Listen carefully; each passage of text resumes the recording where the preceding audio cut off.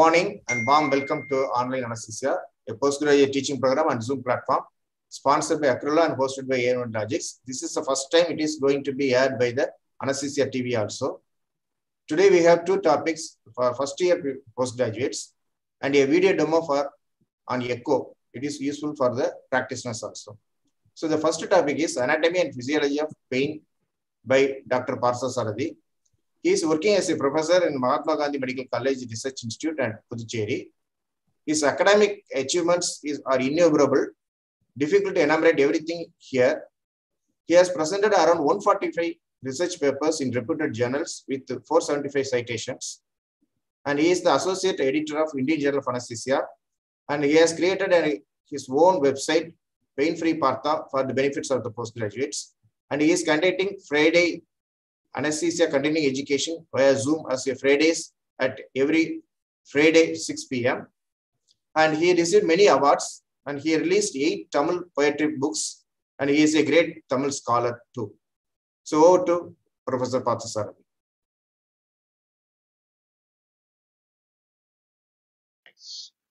Whenever I talk anything on academics, I put a big salute to the legendary teacher of 2 centuries, Professor Ravi Shankar, who is currently the director of e-learning in MGMCRI.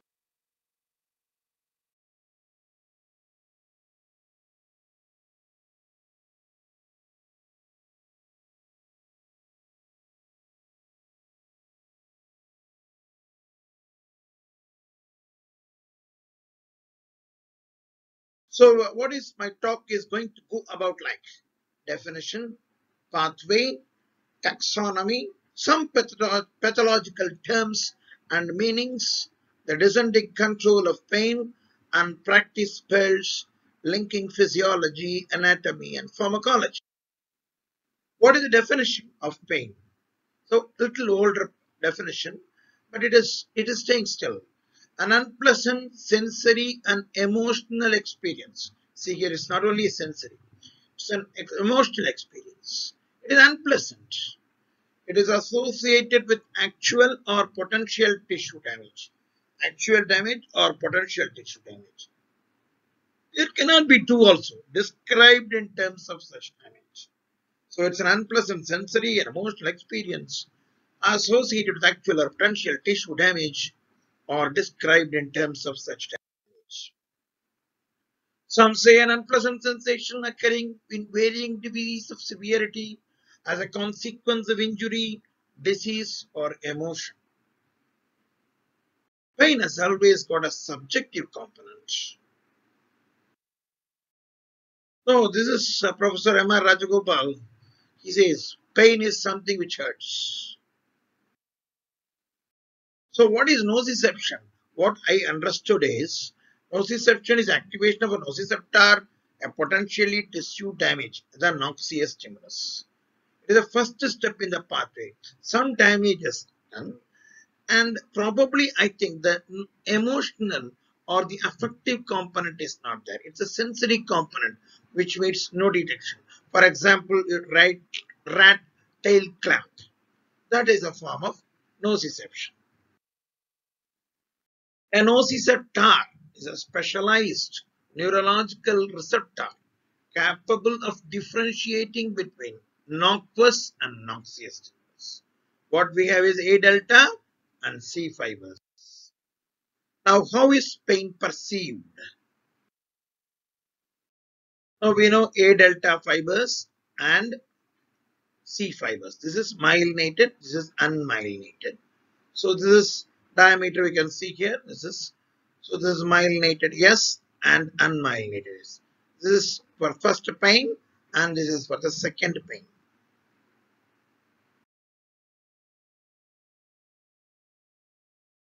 So pain starts by the nociceptors here, and then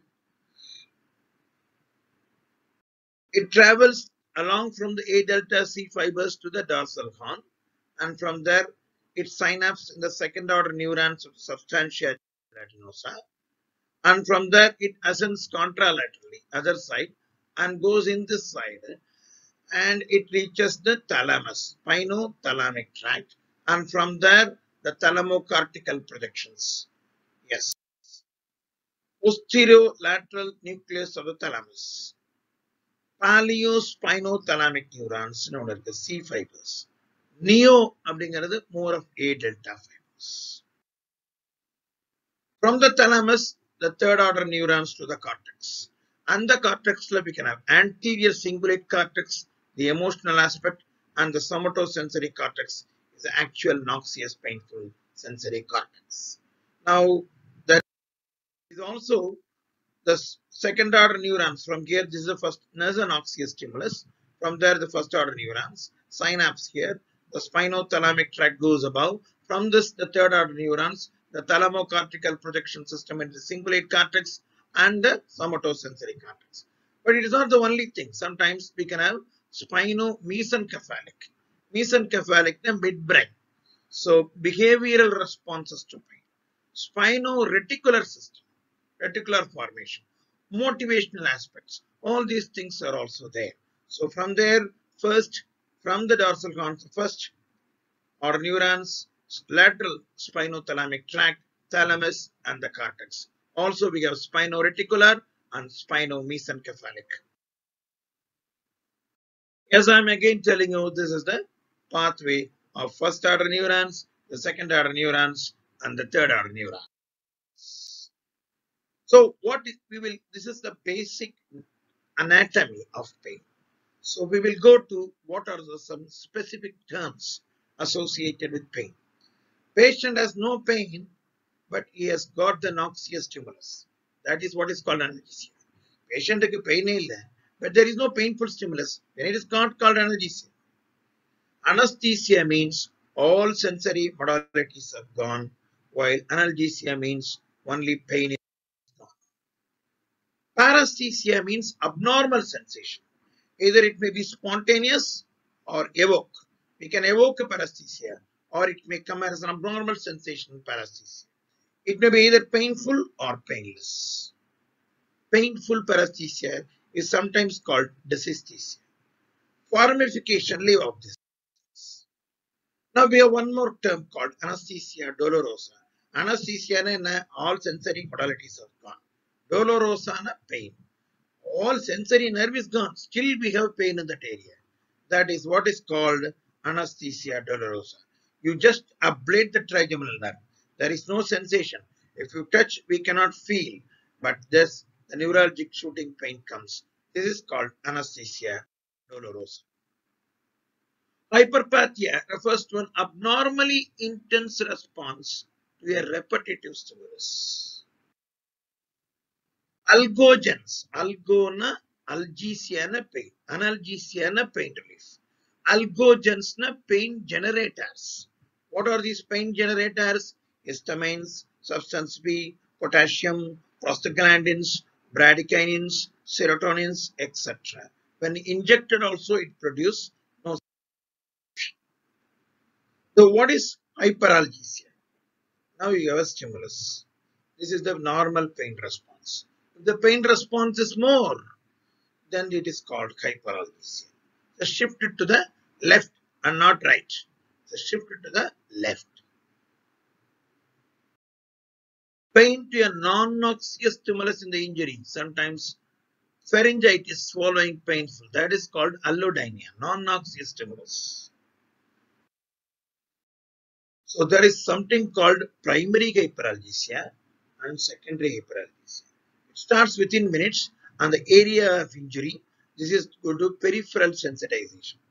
Peripheral nerves, nociceptor, there is some change. So small pain stimulus, big pain is sensed. That is sensitization.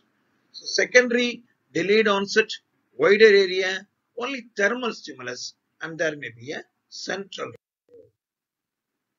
Primary hyperalgesia, there are so many mechanisms.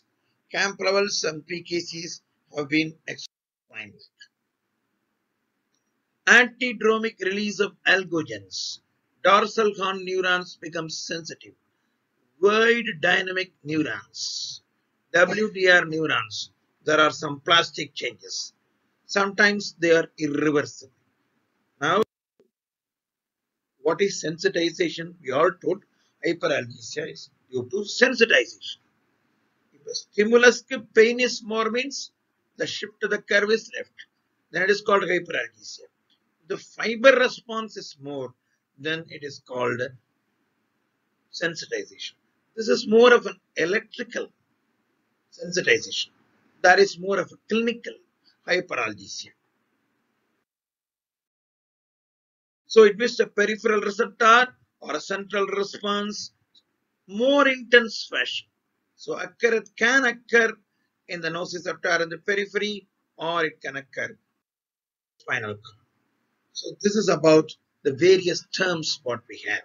Hyperalgesia, hyperpathia, allodynia, anorexia dolorosa, sensitization, so many terms. Allodynia means there is no painful stimulus. Touching a patient with pain. So these are all some of the terms. Now we go to classify. Why do we need to classify the pain? We need to understand where from it has come from and the treatment modalities. From there we can judge the prognosis. So if you want to go as a temporal classification, acute, just we have a trauma, elbow injury, knee injury, it's an acute pain, acute gastritis. Chronic means it persists for more than 3 months. For example, the patient has got an intercostal neuralgia, post-herpetic neuralgia. Recurrent means duodenal ulcer. There is other classifications according to the etiology, according to the site. Nama first enna sonnnom, classification according to the temporal, time-based, acute, sometimes subacute, around 3 weeks. More than 3 months is chronic. Now we have a classification depending upon the etiology. It's an arthritic, a malignant pain. Where is the pain like? From the appendix, from the breast. This is one type of taxon. What is more important is whether it is a nociceptive pain or a non-nociceptive pain. Nociceptive means noxious stimulus is there. Somatic nociception. If you have a trauma, injury, if you have some paronychia, pus in the nail bed, that is somatic nociceptive. Visceral means there is appendicitis. Non-nociceptive is neuropathic, central, and psychogenic. There is no noxious stimulus. Nociceptive somatic, yes, we know toothache. Very simple example. It increases with movements, dull or sharp, localized. Now we can have so many examples of nociceptive somatic pain. Yes, visceral nociception, renal pain, appendix pain, autonomic sensations will be there, nausea, vomiting, sweating, especially with visceral nociception.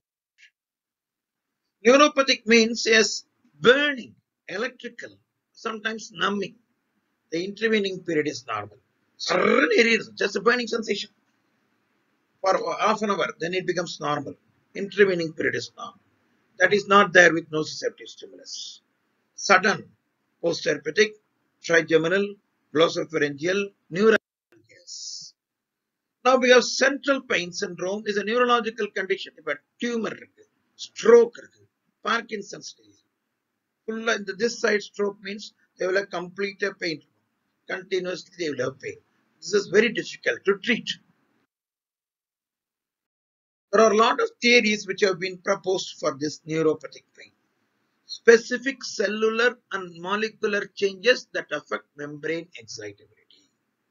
New gene expression after nerve injury.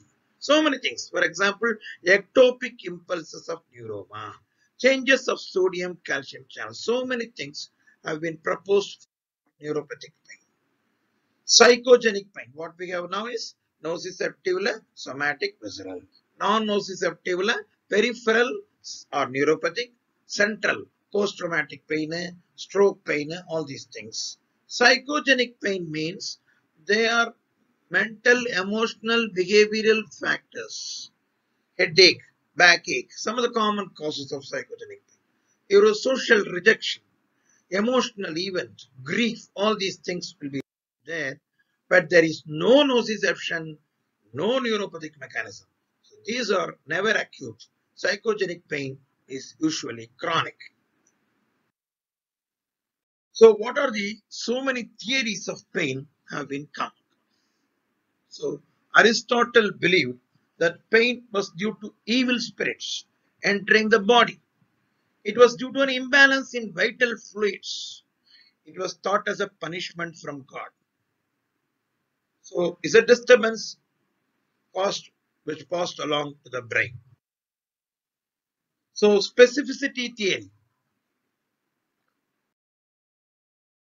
Body has got a separate sensory system for perceiving pain. The hearing core sensory system, vision core sensory system. Pain is separate sensory system. This is what is the first thing we started, that there is something separate for the pain. Pattern theory. He said there is no special sensory. If there is a pattern difference, something called, if you have touch or pattern of sensation. Pain there is some pattern. This is what is called pattern. Intensivity theory, if you slightly touch, it will be touch. Touch it hard, it will be seen as pain. That is what is called the intensity. We will go to Melzack wall gate control theory. Pain stimulation is carried by small slow fibers, which already we have done. A delta. We are not targeting A alpha or anything. Okay. Specific nerve fibers, yes, okay. Now, the small fiber here, pain is going, transmission, patient is having pain. Now, there is one gate. This is inhibited by this. This further inhibits so that the pain is more. But if large fiber is stimulated, this closes the gate and substantia gelatinosa is stimulated so that the transmission is decreased. This is what is called as the gate control theory of Melzack wall. So the gate opens and closes. This is what is the thing. If the large fibers remain unstimulated, large fiber we have not stimulated, pain signal will be continuously thing, and so that the patient will have pain. Now see here, there is a pain, headache. It is going on, patient is having a headache. Now we put some balm. We are stimulating the large fiber. This large fiber is stimulating the substantia gelatinosa plus, and the substantia gelatinosa is inhibiting. So SG acts as a gate to decrease the pain by just pushing as Zandu balm. So now we have one more thing. Patient itch and pain it is the same fiber. Now we have got itching, and it's now what we do is scratching. Now by scratching we decrease itching. We are not doing anything on histamine or anything like that. We are stimulating the large diameter fibers plus substantia gelatinosa. The simple example of gate control theory. So what is the neuromatrix? How does it work? So there are a lot of things which cannot be explained by the gate control theory. So the neuromatrix consists of multiple areas within the central nervous system, brain thalamus, limbic system, prefrontal areas, spinal cord, etc. They work together to produce a pain signature. This is what makes one to feel pain. This is what is called the neuromatrix theory. Only peripheral signals cannot elicit pain signature. So it has to be the impulse causing a work together of all these things. Limbic system, another affective component, because otherwise only sensory component. So all these things is what is called the neuro signature. Now this is biosocial psychological theory or biological factor. For example, tissue health. Or social factor, economic status, social learning, social support. Or psychological factor, catastrophic thinking, hypervigilance, depression, anxiety, anger. Bio-socio-psychological model of pain. So for example, now we have a wound. This wound is causing pain and a neuropathy is there. This also causes pain. This is biological. This is followed by patient is a depression and mental agony. This is psychological. Now he or she will be treated as a social outcast Where? In HIV. So bio, psycho, social, all these factors play a part in pain in HIV. This is what is called biosocial psychological model of pain. Now we will go to the descending influence. What is this descending control? Now we know from the nociceptor, prostaglandins, histamines, algogens are stimulated. It stimulates the peripheral nerves. It goes through the dorsal horn, lateral, all these things we know. This is what is called the ascending pathway of pain. Something called the descending control. We have rostral-medial nucleus, periaqueductal gray, the dorsal root ganglion, cortex. From there are a lot of things which passes into the DRG. This is what is called the descending control.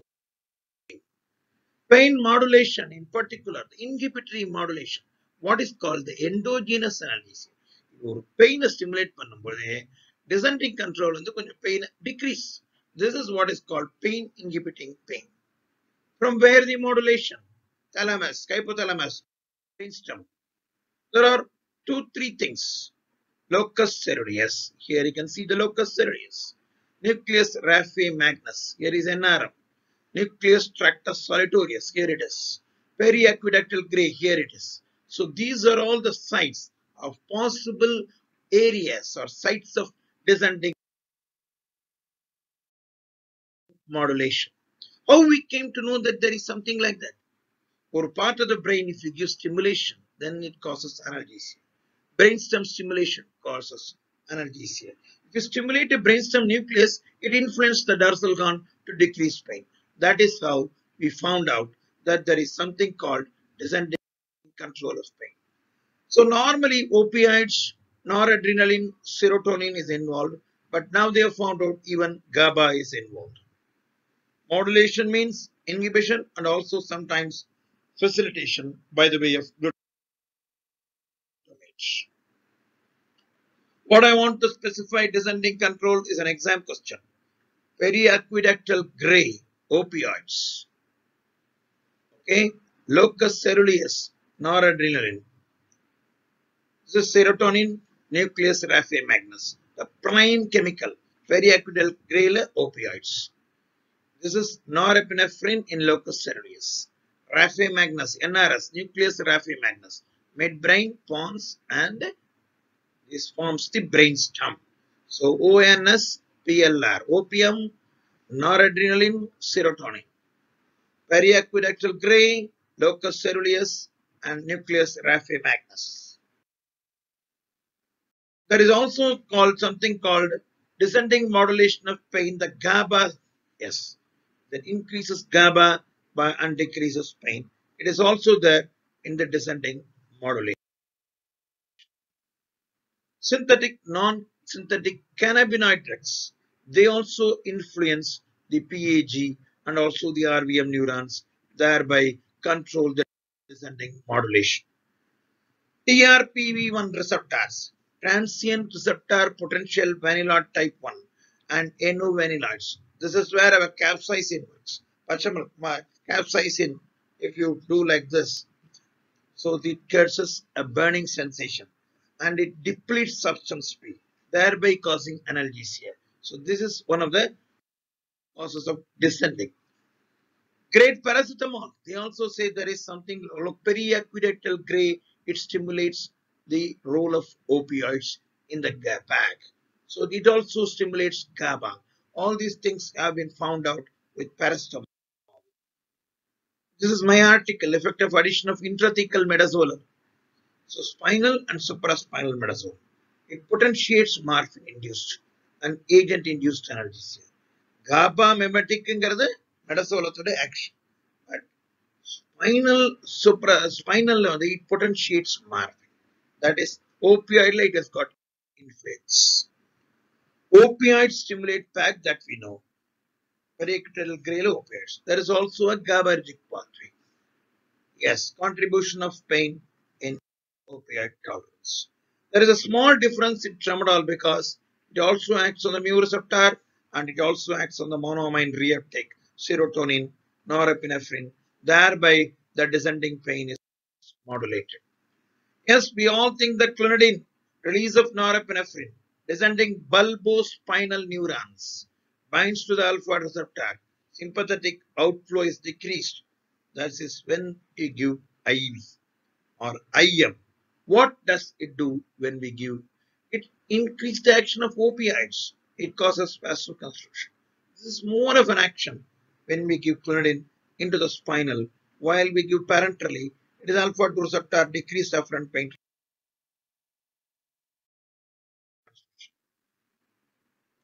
What we thought was TENS, transcutaneous electrical nerve stimulation. If you keep the TENS paddles here and if you give a stimulation, it is likely to work like a gate control theory and causes pain relief.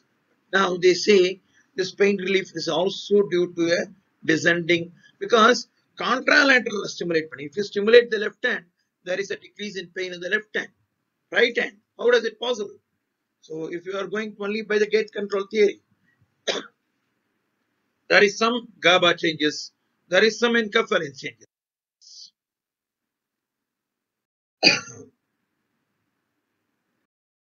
Electroacupuncture. It has been demonstrated that electroacupuncture also we thought it is gate control theory. Now, it has got some action on nucleus raphe magnus, 5-HT serotonin, and also in locus ceruleus as descending systems. Previously, it was thought as only ascending systems. We have gotten, this is our article, post-stroke pain with acupuncture. Chronic primary pain is a group of diseases with long-term pain and functional disorders. Without seeing fibromyalgia, temporomandibular disorders, this duloxetine venlafaxine, they have got increased serotonin level in the prefrontal cortex and thereby they influence control of pain. Yes, they have now found out chronification of pain. Acute pain becomes chronic. I will take in one more class how they transform acute pain into chronic pain. Transition, how does it occur? That's a completely different topic. Descending pain modulation. If you want to go in a psychogenic angle, disruption of endogenous pain modulation by chronic pain alters cognitive and emotional processing. Yes, we thought all these things are due to spine and mesoencephalic tracts, causing what they say is a neural signature, neuromatrix involving the limbic system. But now they say even in the psychogenic pain, there is a role of descending modulation.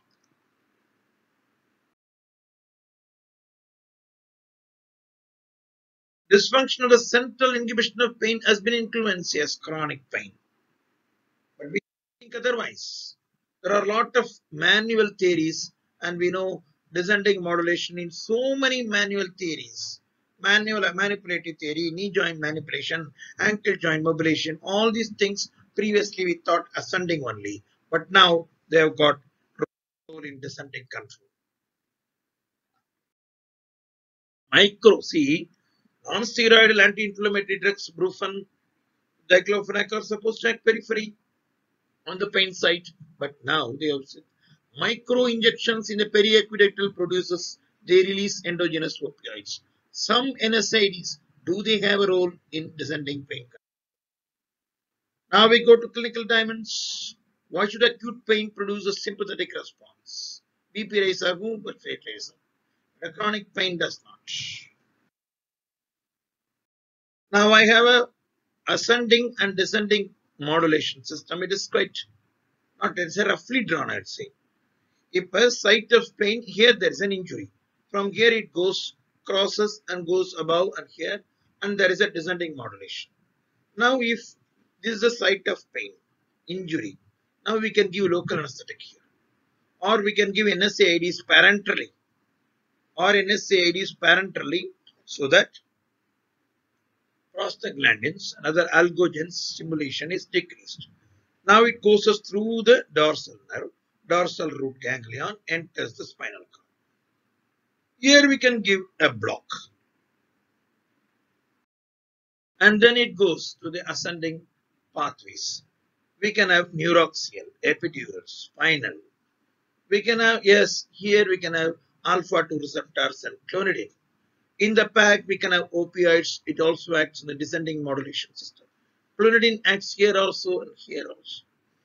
Duloxetine, it cuts the neuro. We have already told. There are some wide dynamic rodents. There is a role of 5-HT in the descending modulation. So duloxetine can cause decreased neuropathic pain and also descending modulation of pain is affected. Paracetamol is centrally acting and also some role in periaqueductal gray. Ketamine, where is its act? Thalamocortical projection system. That is where it cuts down the NMDA. Psychological, as I have told, anterior cingulate cortex, where we can change. So this is about a simple diagram of how many drugs compete and act in many places of the ascending and the descending path of pain. So if you want to do a summary, as definition, it's an unpleasant sensory and emotional experience associated with actual or potential distal damage or described in terms of such damage. Classification can be acute, subacute, and chronic, or where is it? Arthritic or malignant or appendix or anything like that, or nociceptive or non-nociceptive. Nociceptive, there is somatic and visceral. Non-nociceptive, there is neuropathic, central, and psychiatric. In the theories, first is a specificity theory, intensity theory, pattern theory, gate control theory, neuromatrix theory, and biopsychosocial theories. We all know the descending influence from the PAG, opioids, periaqueductal gray, locus ceruleus, and nucleus raphe magnus, the role of noradrenaline and serotonin. As I've already drawn a diagram to tell what are the clinical pearls are targeting drug therapy in very simple terms. There are so much in pain therapy, I'm not going into newer analgesics. So are we ascending too much? Can we descend slightly, look down, and look into these circuits?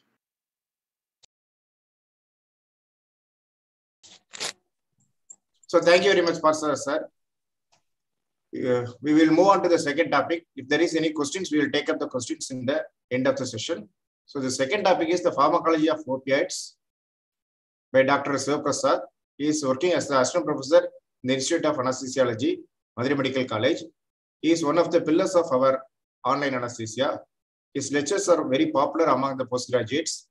His field of interest is cardiac anesthesia and teaching basics for the postgraduates. Over to you, Sivaprasath, sir. Thank you very much, sir. Thank you for the introduction. Good morning, all. And after hearing some good lecture on pain, I think we have to start with the analgesic also. So thank you for this topic. I'll tell you why I have put this meiotic pupil in this picture in the last slide, if there is time. As Thomas Sydenham rightly told, among the remedies which has pleased Almighty to give man to relieve his suffering, none is so universal and so efficacious as opium. So from the day of opium being used as an analgesic till today, it has been very useful and also been more abused. So into what are we going to learn today? As usual, we'll slightly give credit to our contributors in this analgesic field. Then we'll learn few things about structure of opioids so that we remember how they are classified based on the source and structure. We'll also look on how opioid receptors behave when they are bound with the ligand so that we can understand how the classification is based on activity on receptors. We also look into the pharmacodynamics so that we understand the structure and activity of the mu agonists, pharmacokinetics on how we choose these drugs, and pharmacology of commonly used. See, I'm not going to talk about all the drugs because you will go into narcosis. We'll look into the pharmacology of some commonly used but less read drugs. And additionally, if I have time, I'll cover novel delivery systems in the opioids, genetic variation and how these opioids effects varies among individuals, and a new field of interest called biased agonism. So let us move on to the topic. So it was in 3rd century BC. Look at the time, it is very, very old. Theophrastus writings had uses of opium. And in olden days, more than its analgesic property, they were used as antidiarrheals. It was in 600 1600, the Paracelsus, he has produced this tincture of laudanum, which contained mixture of alkaloids which relieved pain. And in 1680, Thomas Sydenham purified this laudanum and used its extract as an analgesic proper. It was in 1806, Sertner, a pharmacist, isolated morphine from opium. This is the starting point of the active pharmacology of the opium alkaloids. And in 1874, heroin was the first synthetic opioid to be synthesized. Here I have to tell about somebody called Beecher and Lucknow. He was a military man. He observed that people behave differently in the when they are wounded in the warfield than in the clinical settings. So he described the neurohumoral relationship of the opioids, and in the later years in 1970s, he described the agonist-antagonist activity of opioids, and he discovered nalorphine. It is from that the agonist-antagonist activity and the search for different type of opioid receptors started developing. Martin et al., they described the opioid receptors, the mu, kappa, and delta, and now it is IUPAC name is given as MOR, KOR, and DOR. And the endogenous analgesic peptides were illustrated in 1975. And latest is in 2006, biased agonism and looking for drugs that have a very, very specific effect, that is analgesia without any side effect is being developed. So these opioid chemicals are derived from poppy plant, it is Papaver somniferum. The resin contains a lot of alkaloids. They are morphine, codeine, and thebaine. So opiates refer to that which are derived from these alkaloids, and opioids means any chemical that has activity on the opioid receptor. It could be endogenous opioid, which are peptides, natural opioids, that is morphine and its derivatives, or synthetic opioids, which we are developing today. So coming to the structure of opioids, so all these chemicals are derived from a basic backbone nucleus called the phenanthrene molecule. It is a 16 carbon atom molecule with a 5-ring structure. You can see the 5 rings here. And this is a optically active chiral molecule, means it has an levorotatory form and a dextrorotatory form. In nature, all these compounds come in an active levorotatory form. Dextrorotatory form is not there, and it's not useful also. And you can see here, there are some targets of substitution. The hydroxyl group on the two ends, the keto group and the methyl and the hydrogen group are all target substitution, so that we can produce newer compounds with better pharmacological profile. Look at this, the first benzene ring and the third one. These two together are called the phenylpiperidine nucleus, from which the newer agents, the fentanyl, the sufentanil, everything are developed from this 1 and 3 nucleus alone.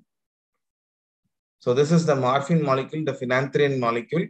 If you can change the hydroxyl molecule here into a keto group, you get oxymorphone. If you change it to a methyl group and this hydroxyl, you get codeine. If you combine these two, you get oxycodone. And if you put two acetyl groups on these hydroxyl molecules, you get heroin. So all this classification is developed because of this backbone phenanthrene nucleus. Even the antagonist, naloxone and naltrexone, are phenanthrene molecules basically, with aryl and allyl substitution in the nitrogen atom, so that they can act as an antagonist.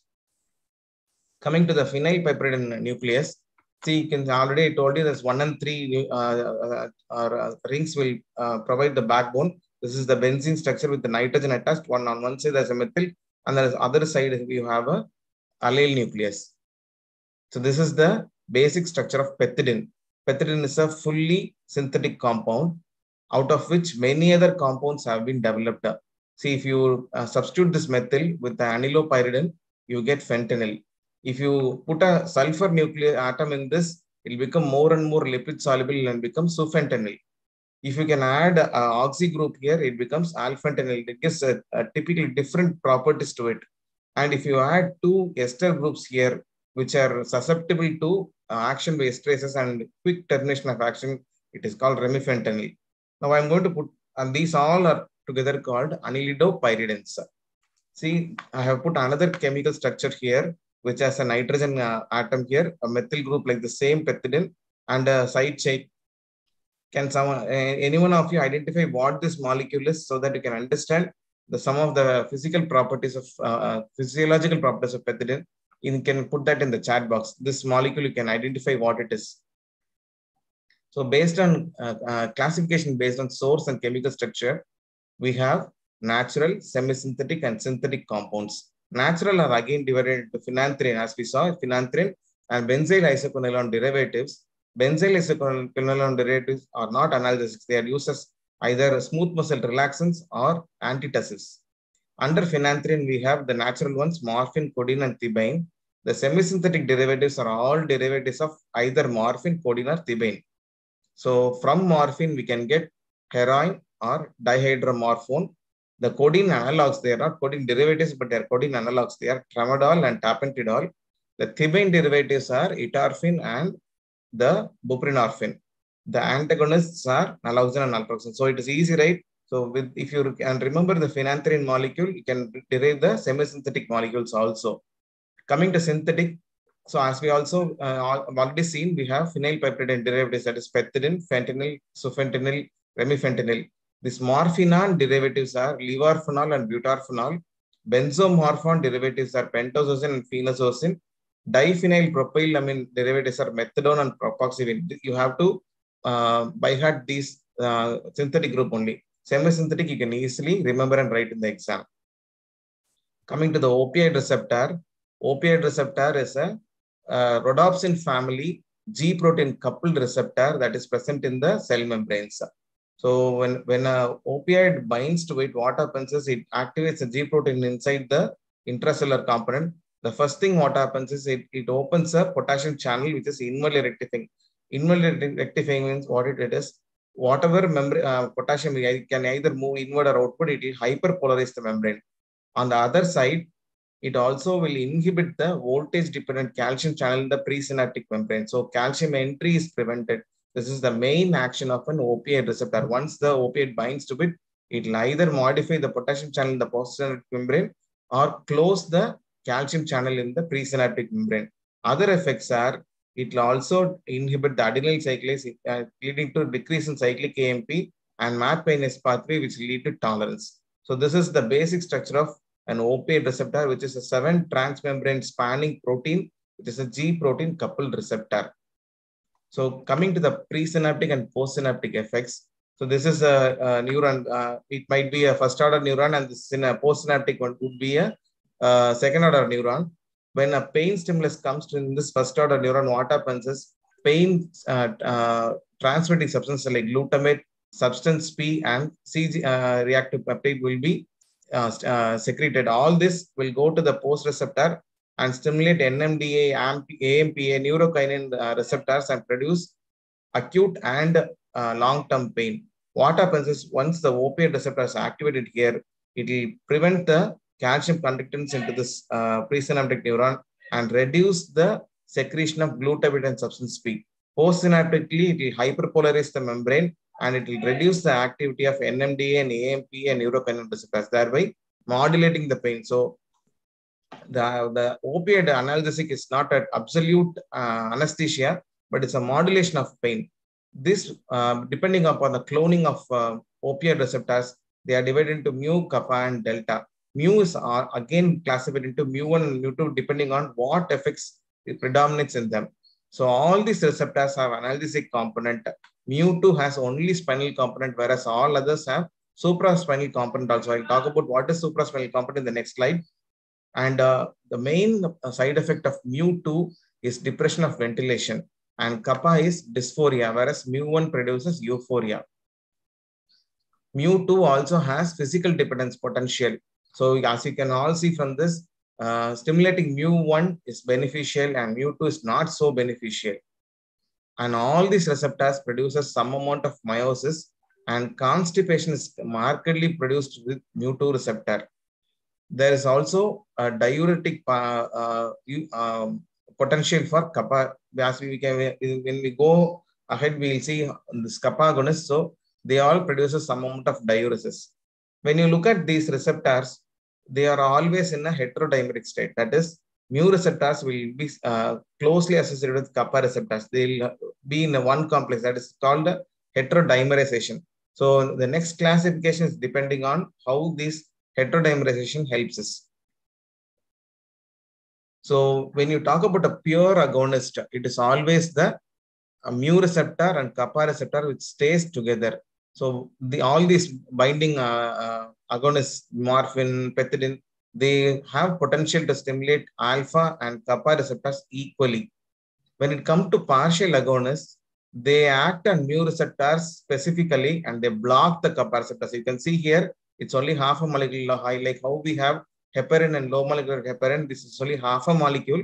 It will prevent binding of other substances into the kappa receptor, and it will act only as a pure mu receptor, and that is why it has got less than effect of the pure morphine. Coming to agonist-antagonist class of drugs, they will stimulate the kappa receptor specifically and block the mu receptor. So they have got a different type of pharmacological profile. When it comes to antagonists, they block both mu and kappa receptors. So we'll start classifying the drugs from antagonists so that it's easy for us. The pure antagonists are naloxone, naltrexone, and their derivatives methylnaltrexone, nalmefene, naloxegol, and albumin. Remember, naloxone and naltrexone are distributed throughout the body, whereas methylnaltrexone, naloxegol, and albumin are peripherally acting antagonists. Coming to agonist-antagonist, we have nalbuphine, butorphanol, and pentazocine. These three drugs are the named drugs of this class. And the nalorphine was the first drug which was discovered, but it's not in use now. Dazazocine is another drug which is commonly used in China, but not here. You will have to remember the three drugs, nalbuphine, butorphanol, and pentazocine for its effects. The only drug which we have as a partial agonist is buprenorphine. It binds only to the mu receptor and prevents any other kappa agonist binding to the kappa receptor.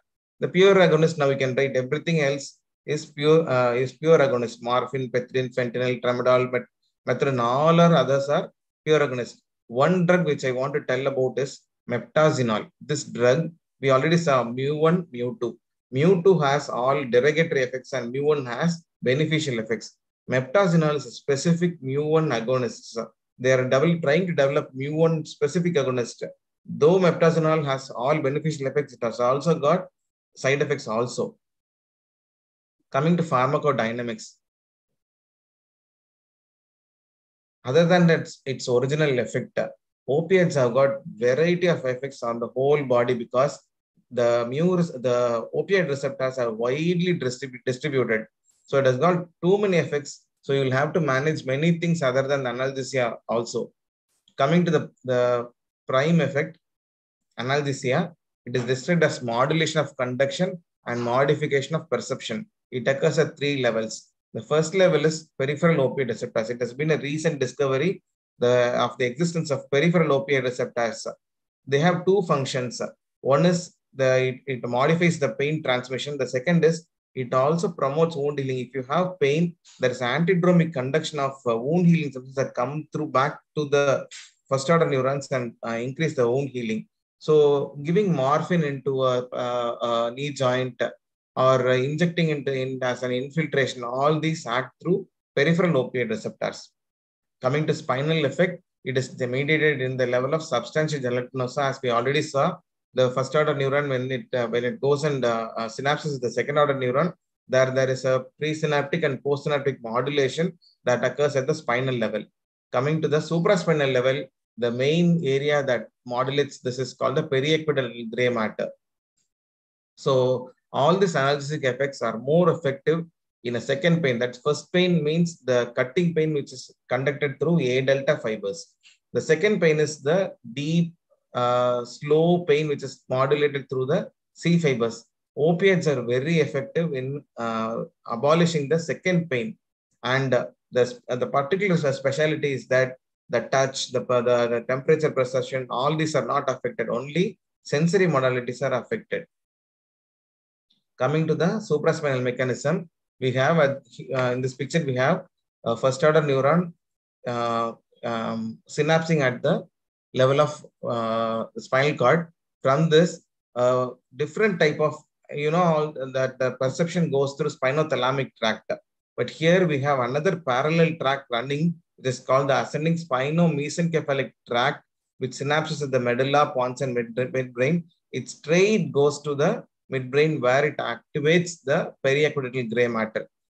In that place, periaqueductal gray matter relays through encephalogenic neurons, which will inhibit the GABA neurons, which are tonically active in inhibiting the glutamate neurons, which descend down.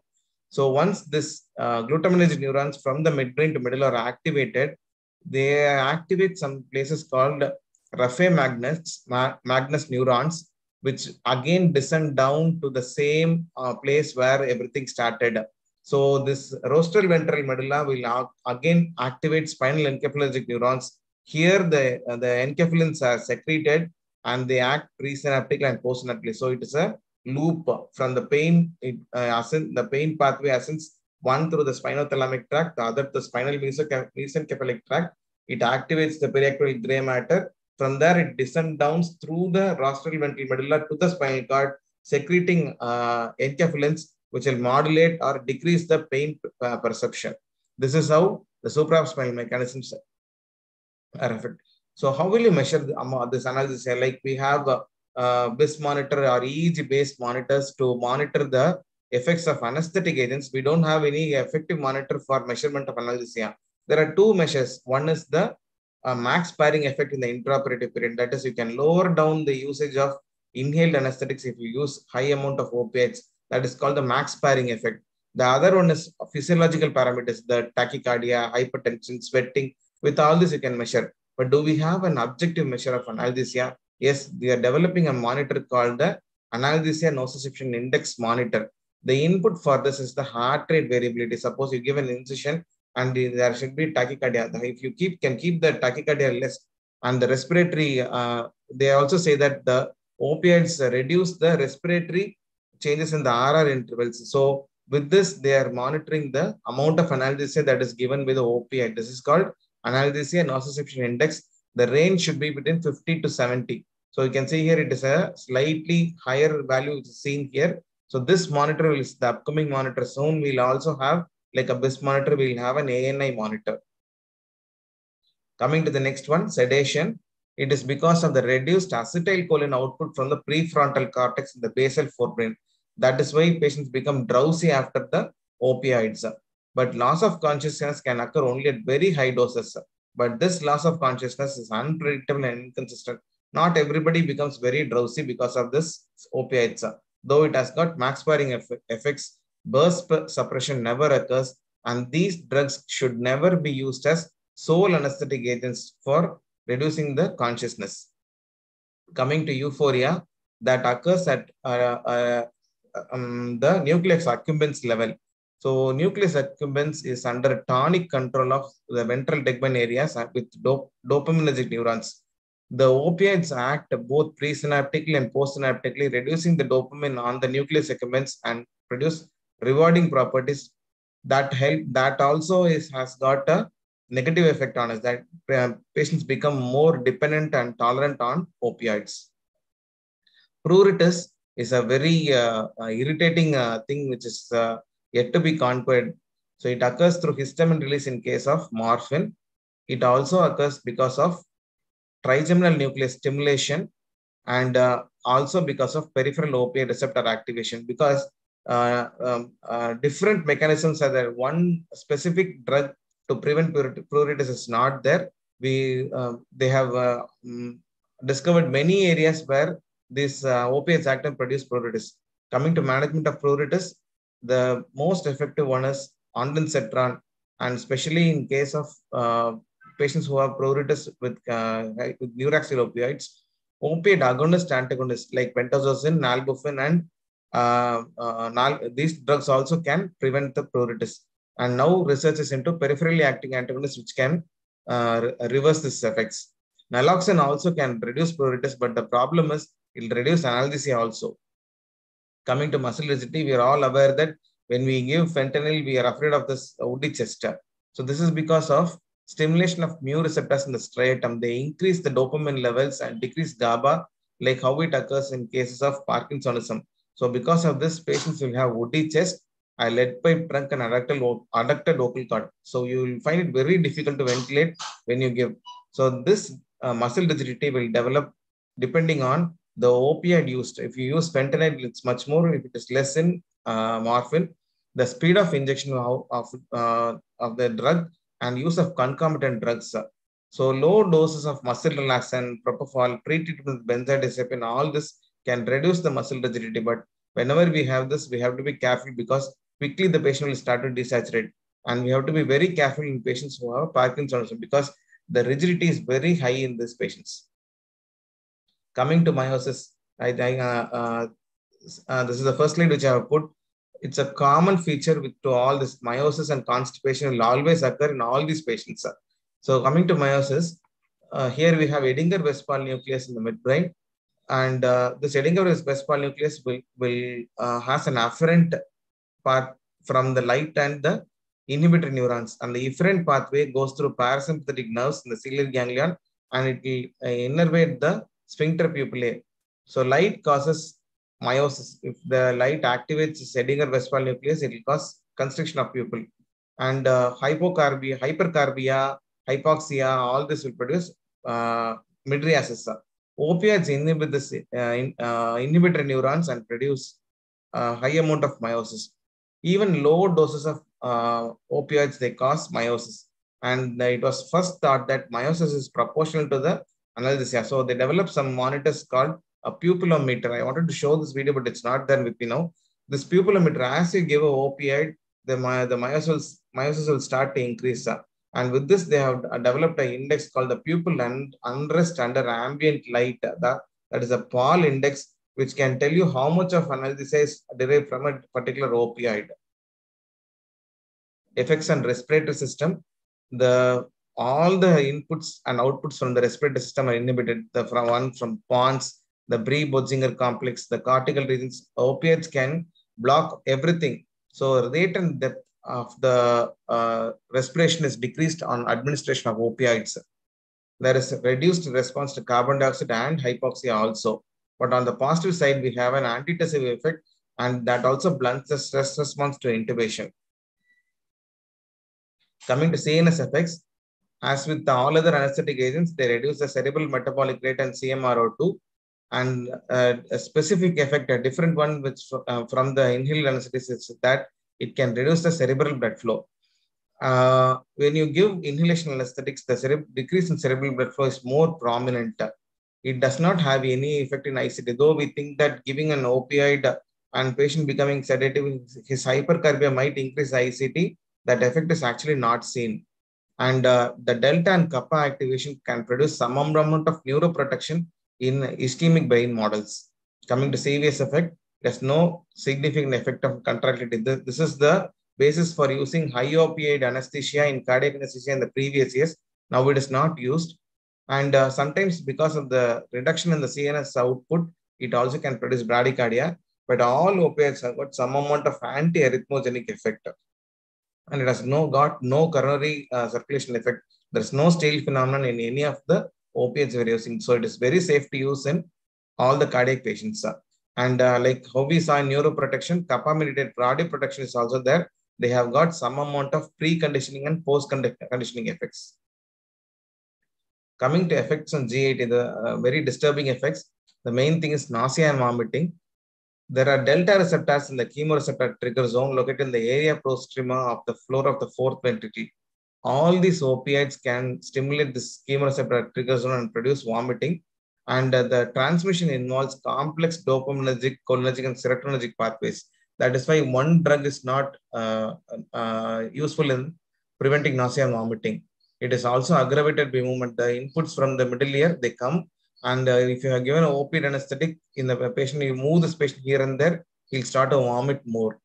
And the other interesting thing is the high doses of these opioids itself, they'll inhibit the vomiting center. That is why when we give very high amount of fentanyl, vomiting is depressed also. Preoperative ondansetron and dexamethasone have been shown to be effective, but not completely. The other distressing effect is the biliary spasm. It is because of the contraction of sphincter of OD, we produce biliary colic. I still remember when I used high-dose opioids for ERCP, the surgeon could not cannulate the sphincter of OD and go into the injector dye. So he was asking, what is the opioid you use? How can you reverse it? So that much of contraction it can produce. And calculus pancreatitis, you can use morphine. There is no evidence that it produces more colic. And this biliary spasm is fully reversed by naloxone. Specifically, pethidine cannot be reversed by naloxone. Other agents are glucagon, NTG, atropine, all this can reverse. If you look into which drug produces maximum biliary spasm, it is the fentanyl, and butorphanol produces the least amount of biliary spasm. Opioid-induced bowel dysfunction. So these mu receptors are widely distributed. We saw they are distributed in the CNS. It is distributed in the enteric nervous system also. This will inhibit the bowel movement. So this causes delayed gastric emptying and contraction of bowel sphincters, which will directly produce constipation. So this is because of the depressed colonic movement and increased water absorption. On the other side, good side, they have been used as antidiarrheals. But in patients who have cancer or on chronic opioid therapy, it will have a distressing problem with them, and there's no tolerance. Even if you give them for 2 years, the constipation will remain. So now we are developing peripheral opioid antagonists for tackling this opioid bowel dysfunction without reversing analgesia. The 3 drugs in this class are methyl naltrexone, naloxegol, and albumopan. Methyl naloxone is only a parenteral agent. It can be given subcutaneous OD 12 milligram for chronic opioid patients or who are treated for cancer. Naloxegol is an oral agent. It can be given 12.5 to 25 milligram per oral, and that also can be given for patients on chronic opioid therapy. Albumopan is a new agent. It is not effective orally, but it is extensively studied for treating patients who are having post-operative ileus because of high dose opioid in the intraoperative period. So these 3 drugs are peripherally acting opioid antagonists. Opioids in obstetrics. So they are totally not teratogenic. A variety of animal studies have been done. They are not teratogenic. You can easily use them in patients who are posted for oocyte retrieval. And the thing is, they can aggravate the hypotension due to aortic cable compression because of the vasodilatation. So you have to be careful when you use them in the cesarean section when you put spinal anesthesia, and they can be transferred into the fetus, and this particularly increases when there is fetal acidosis. This is where all these agents have different amount of fetal transfer, but whatever you give, definitely the fetus will have some amount of respiratory depression, and you'll have to be ready with the pediatrician to tackle that. And when breastfeeding, definitely it will be concentrated in the milk, but the neonatal effects are minimal. They say that pethidine has got the least effect here. After 16th week, any fetus will have some amount of pain. So you have to give analgesia for the fetus when you do a fetal surgery. They have found that even instilling sufentanil into the amniotic fluid will give some amount of analgesia in the fetus when you have a fetal surgery.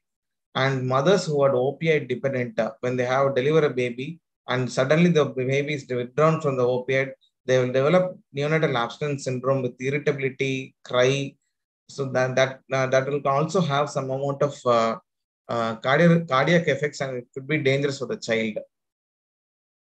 Coming on immunity, like how there are opioid receptors in the GIT, there are also opioid receptors in the immune cells.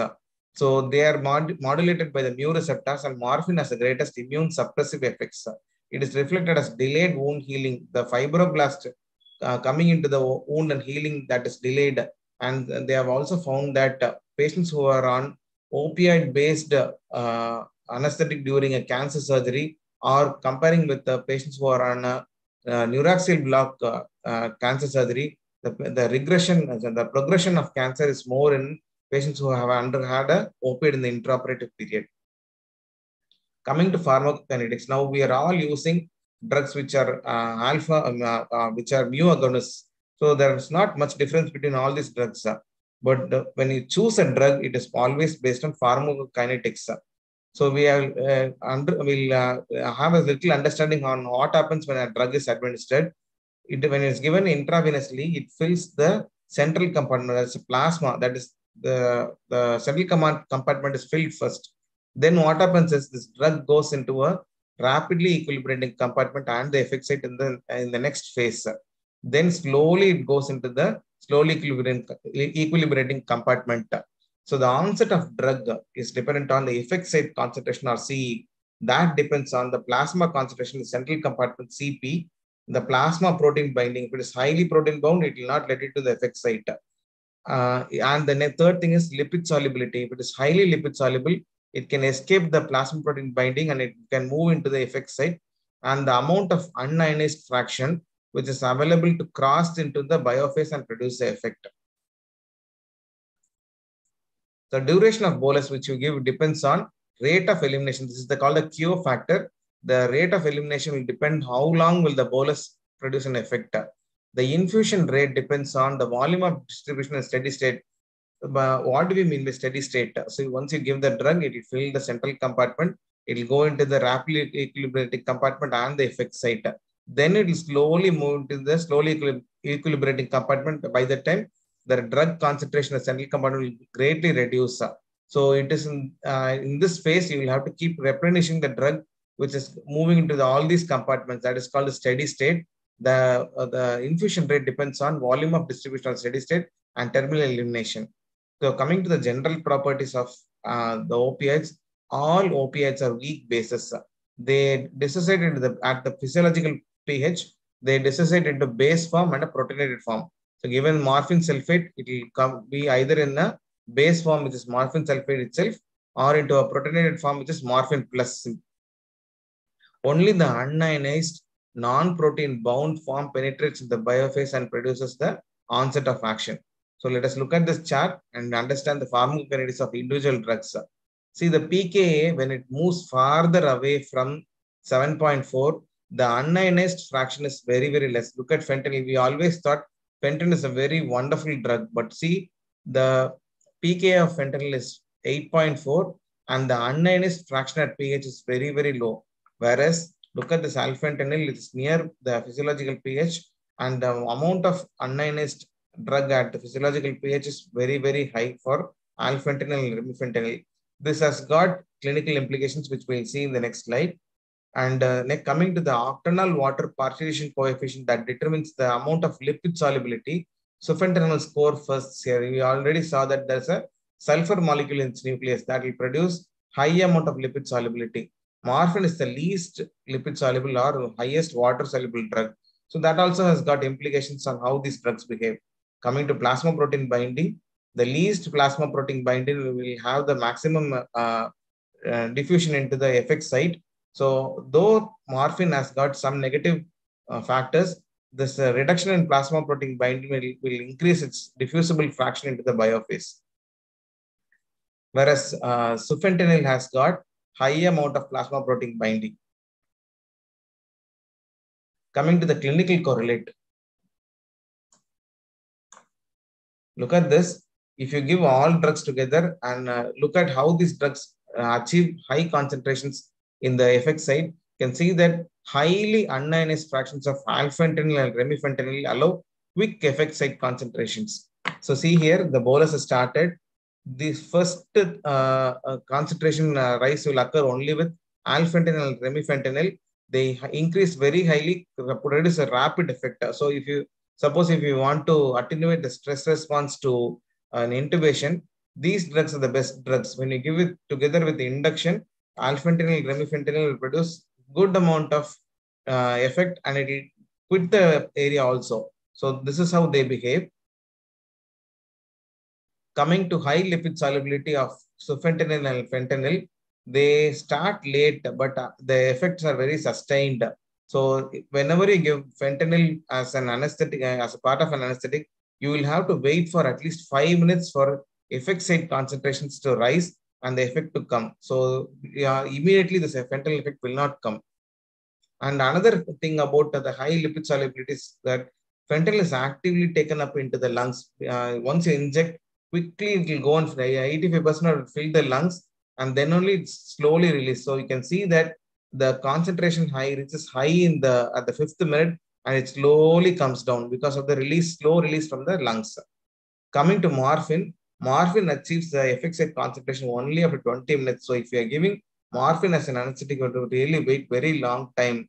And because of the higher ionized fraction, it binds to the receptor very nicely and its effects last longer. See here, for the morphine, the effects has started to come only after 10 to 15 minutes, but the effects keep rising as the time goes out. Coming to the 3-compartment model kinetics and looking at how these drugs behave in infusion, you can see that remifentanil has the shortest half-life in the first phase. That means that once you inject remifentanil, immediately it will start to go into the effect site and start producing its effect. And it has got very less amount of volume of distribution also. Whereas if you use fentanyl infusion, it will take some time to the effect to come, but at the same time, it will last longer also, where you have to be careful when you stop the infusion. So when you come to the giving an infusion, see this remifentanil has instantaneously produced a effect site concentration, whereas fentanyl will produce a it will actually be distributed because of its lipid solubility and its protein binding. It will be widely distributed. It will take a very long time to actually produce analgesia. So you will always have to give a bolus when you give a fentanyl and then only start an infusion. Directly starting fentanyl infusion will never give you any help. Coming to how these drugs behave after stopping an infusion, this is called context-sensitive half-time, which means after a very long infusion, when you stop the infusion, how long the drug effects start to come down. So this is given by this back-end kinetics diagram. You can see here, however long if you give remifentanil, once you stop the infusion, the remifentanil concentration will immediately go down. Whereas see, look at fentanyl, as the duration of fentanyl infusion has increased, if you give for a very long time, it takes very, very long time for the fentanyl concentrations to come down in the body.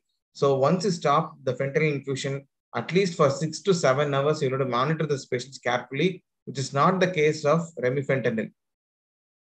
Coming to some pharmacology of individual drugs, first we'll talk about the tramadol hydrochloride, which is commonly used. It is a racemic mixture of both LEVO and R forms. All these drugs will act only in pure form, either the L or R form. But here, this is a racemic mixture, and the pharmacological effects depend on 50-50% of L and R forms. The analgesic effect of both forms come with different mechanism of action. One form is a pure immunogonist. Meeting, you want to see this meeting?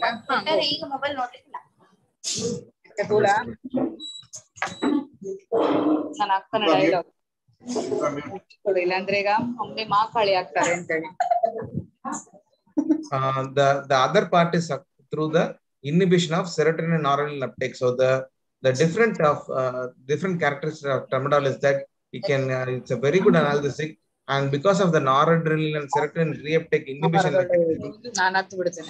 it can also produce some amount of antidepressive effects, and it can elevate the mood. So though it is less potent than morphine, the analgesic effect because of the two mechanisms is very good. The tramadol effect is dependent on CYP2D6 for its effects. Means that tramadol is a pro-drug. Once you give it, liver has to metabolize into active metabolites, and then only it can be become an active congener. So the CYP2D6 has a variety of heterology in different individuals. That is why in one patient's tramadol may be very effective. The CYP2D6 is active. The tramadol is very active, and some patients it might not be effective and produce more side effects. And this drug has got high amount of nausea and vomiting, and now they are finding that it has high antibacterial activity. That is why the use of tramadol in epidural is increasing, because they have shown that this drug has high antibacterial activity. And you have to be very careful when giving tramadol to patients who are taking SSRIs, because it can precipitate serotonin syndrome, which is very dangerous.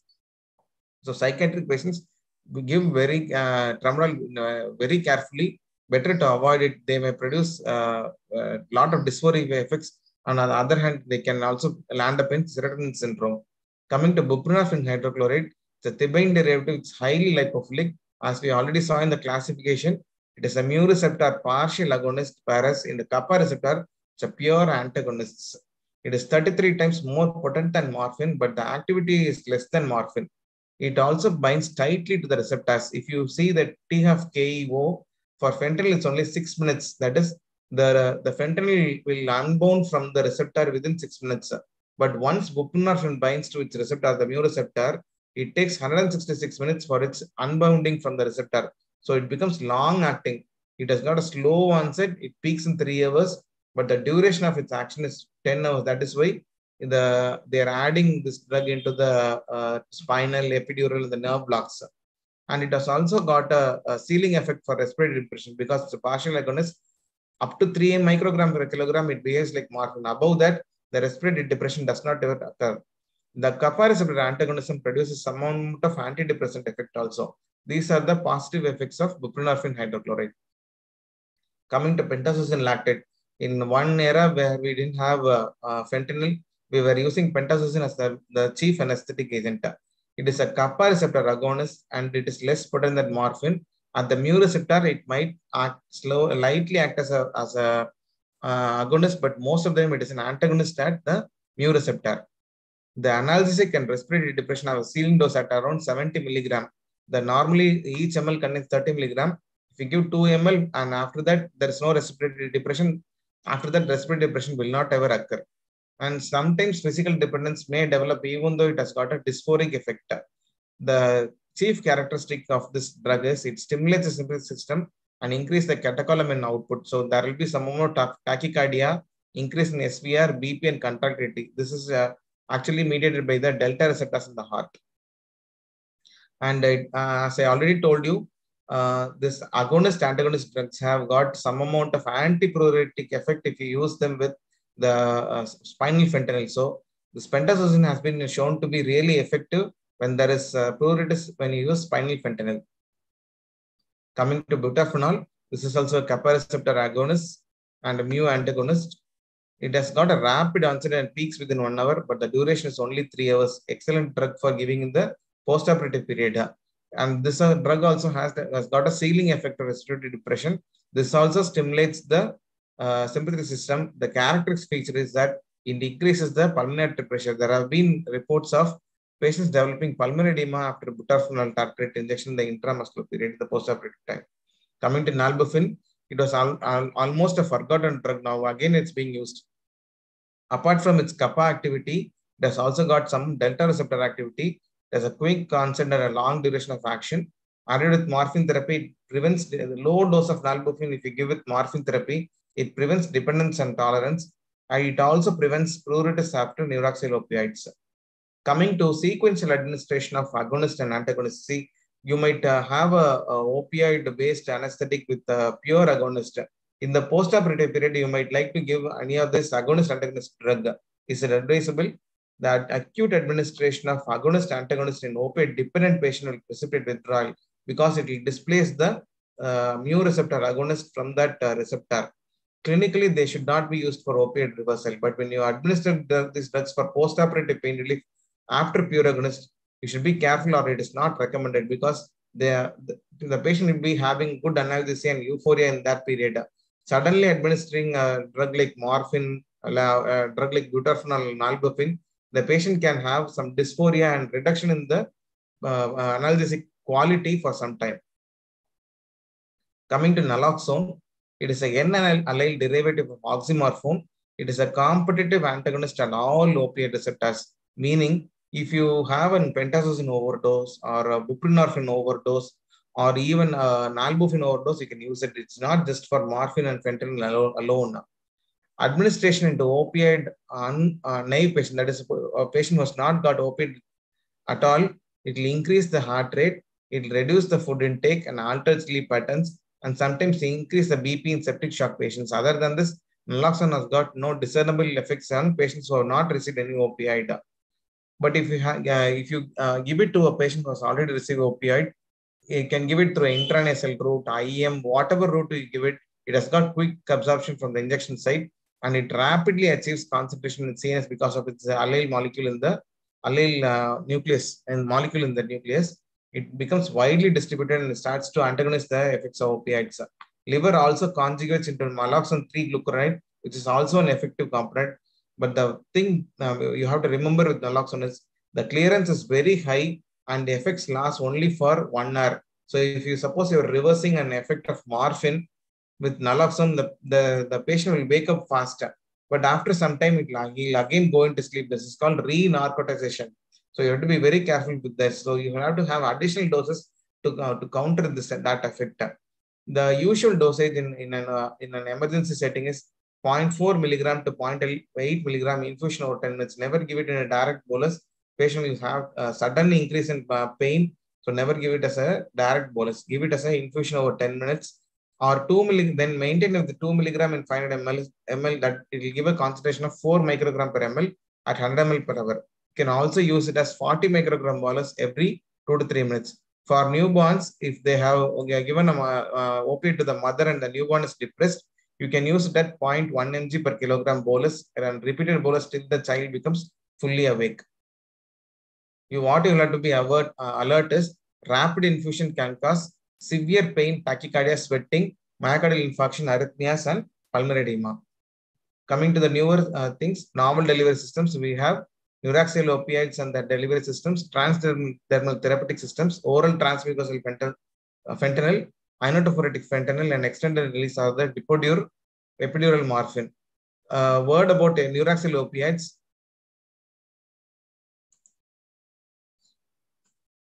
They are classified into two distinct types. One is the hydrophilic opioids and the lipophilic opioids. Hydrophilic opioid is the classic example is morphine. It has got slow onset when you give it in the either in the spinal or in the epidural, but it has got a long duration of effect and it has got high CSF solubility. That is, it will not easily cross into the CNS very easily. It will stay in the CSF and will act and will produce extensive CSF. The advantages of these properties are a prolonged single dose analgesia, minimal dose compared with IV administration. Suppose if we give only 8 to 10 grams of morphine, that can be achieved with 1 to 2 milligram if it is given in the epidural. And thoracic analgesia with lumbar administration, because it's extensively spread, even giving in the lumbar area will produce thoracic analgesia. The disadvantage is that the delayed onset is there and it has got an unpredictable duration. Sometimes morphine effect, we have seen up to 24 to 28 hours, morphine effect will be there. Higher incidence of side effects and delayed respiratory depression. That is a very troublesome. We have given morphine at in the morning and sometimes patient becomes so sedated and respiratory depressed in the evening. That is the problem with the morphine. Coming to lipophilic opioids, they have the advantage of rapid onset, short duration, and low CSF solubility. The advantage is that it can be ideally used in cases of patient-controlled epidural analgesia.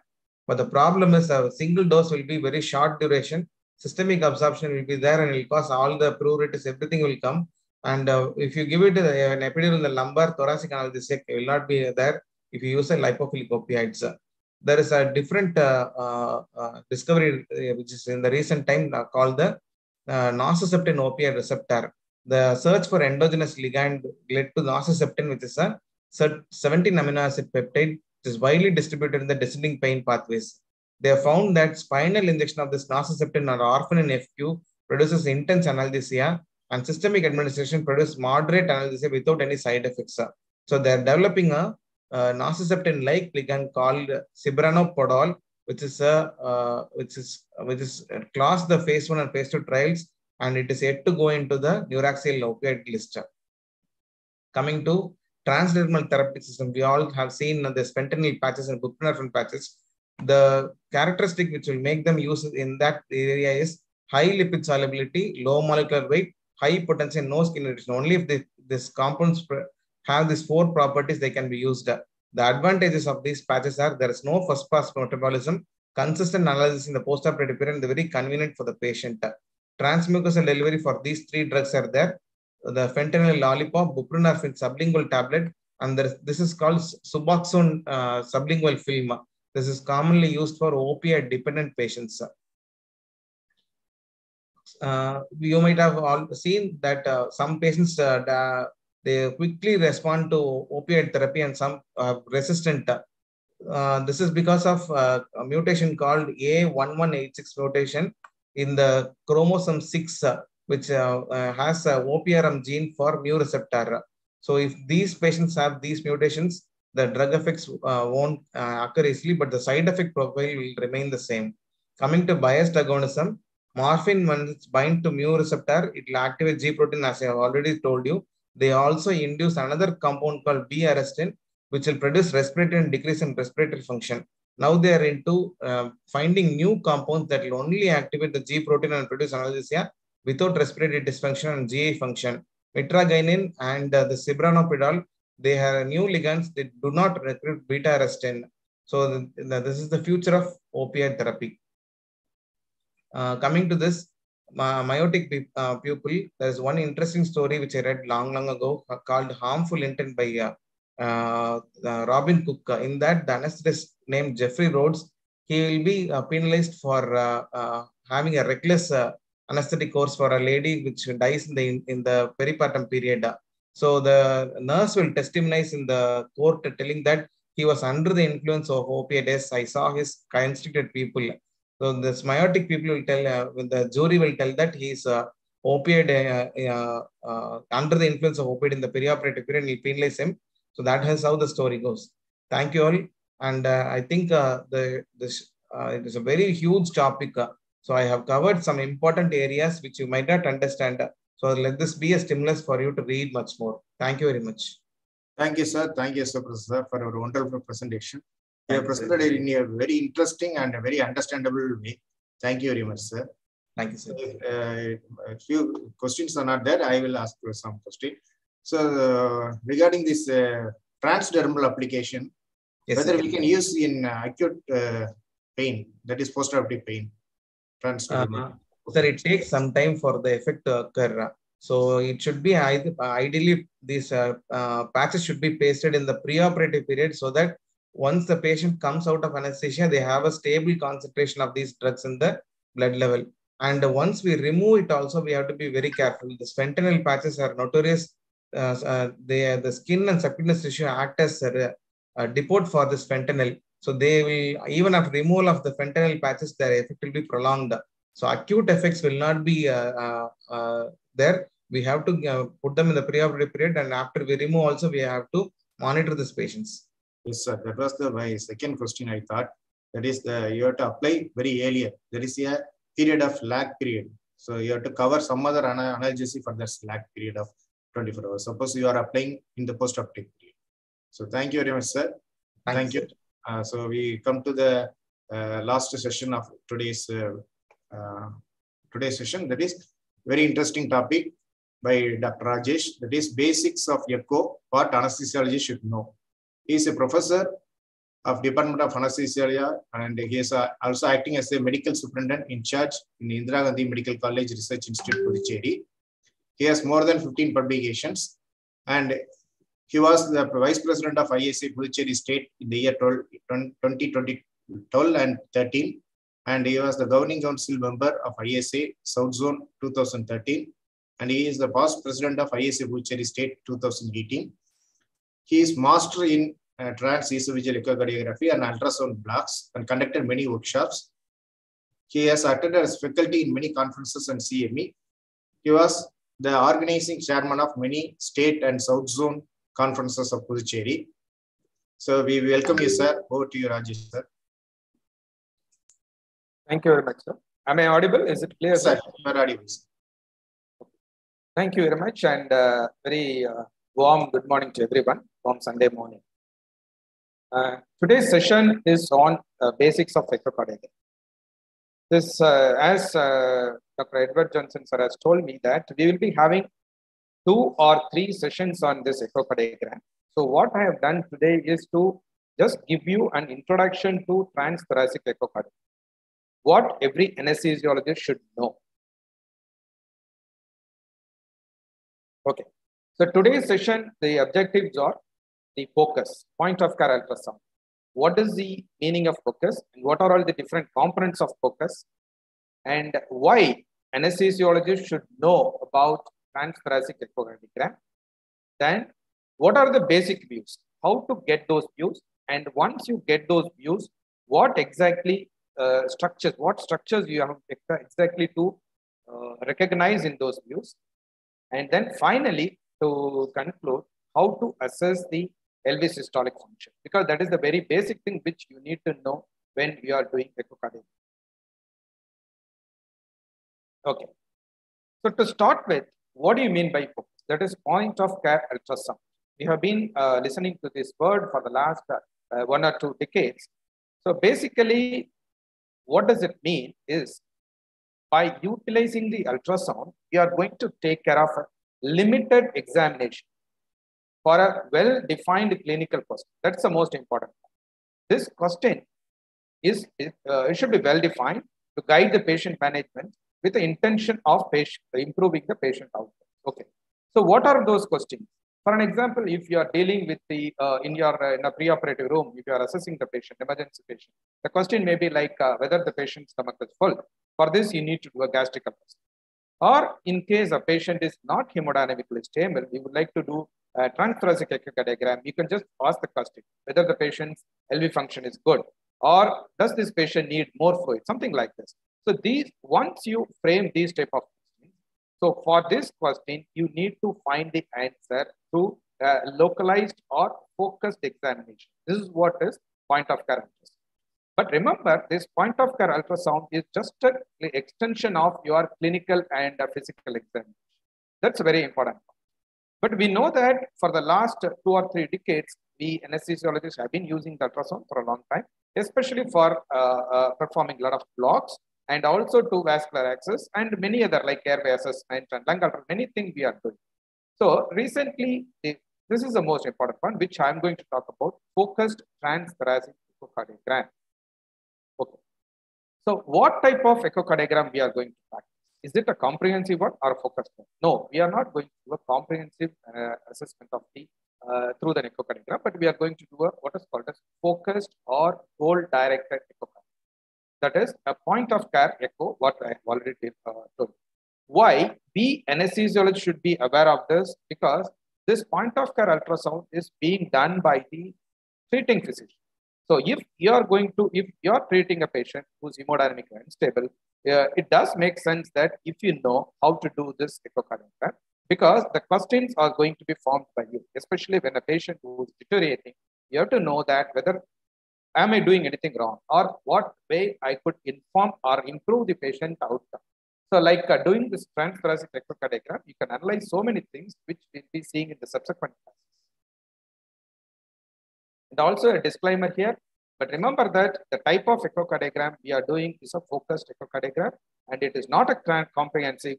So it cannot replace an echocardiogram done by the cardiologist in a very high-end machine. This is only to improve or elevate or augment your physical examination. This is a very important point.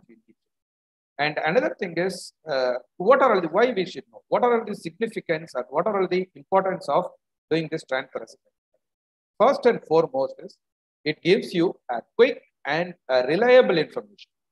Because, for an example, if you want to do a chest X-ray, you need to wait for the radiographer to come to the patient side.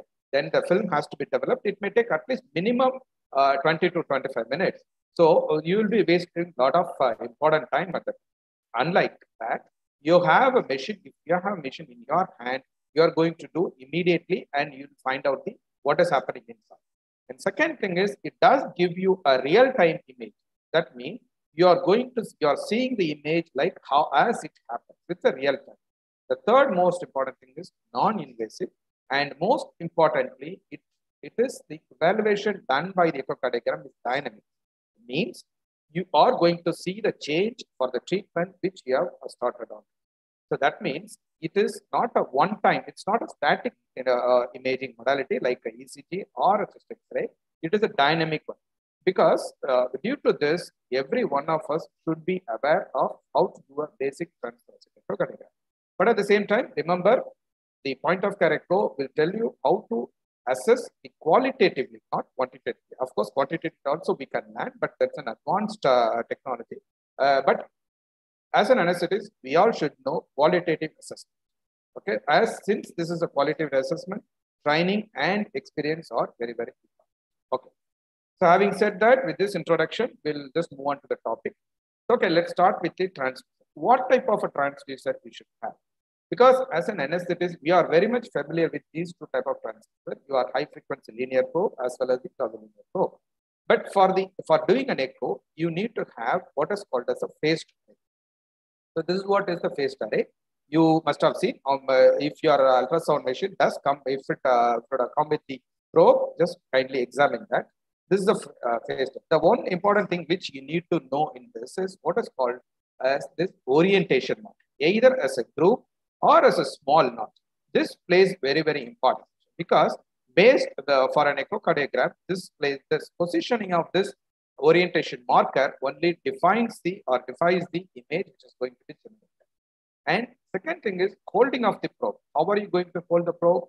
So this is the way you have to hold the probe. To do it like a pencil holding, and your palm should be touching the patient so that a firm pressure should be elicited on the thing. And there is a small thing in this because this area has to be well covered with jelly. So because sometimes it may be very difficult to get an image because of the inadequate of the jelly. Because of the air interface, the images may not be clear. So after applying the jelly, you have to perform the produce sort of a firm pressure on the patient and hold the probe. So conventionally, the orientation marker, this denotes the orientation marker. Orientation marker comes to the right upper quadrant of the frame of the screen. So conventionally, it will be like this.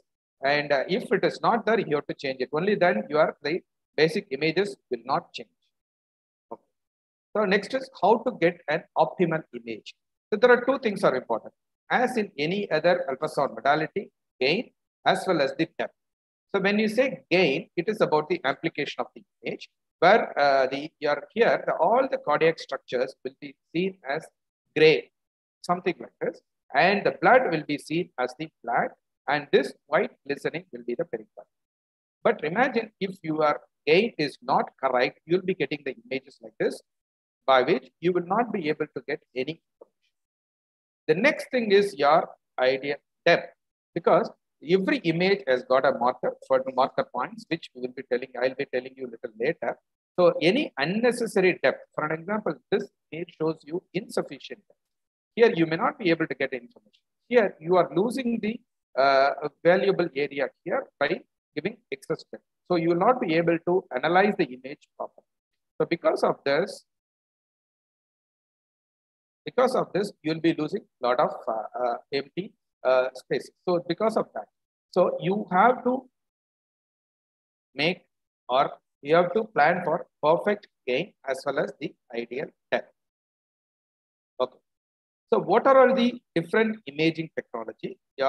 First thing start with, there are three types of imaging. So first is the 2D imaging. That is the basic mode. That is some of the machines will come out the nomenclature like a B mode. It allows the image to be seen is the 2-dimensional. This is the mainstay. And second thing is the M mode, which gives you only one direction for it. Okay. So this is the basis of the B mode. So imagine the cardiac is lying like this, and your ultrasound beam is going to intersect the cardiac at 3 sections. Something like a sagittal or a long axis. This is the long axis. This is the long axis. And then one plane will be the short axis. The third will be the coronal section. So we will be studying the heart in these 3 sections in this 2D mode or a B mode.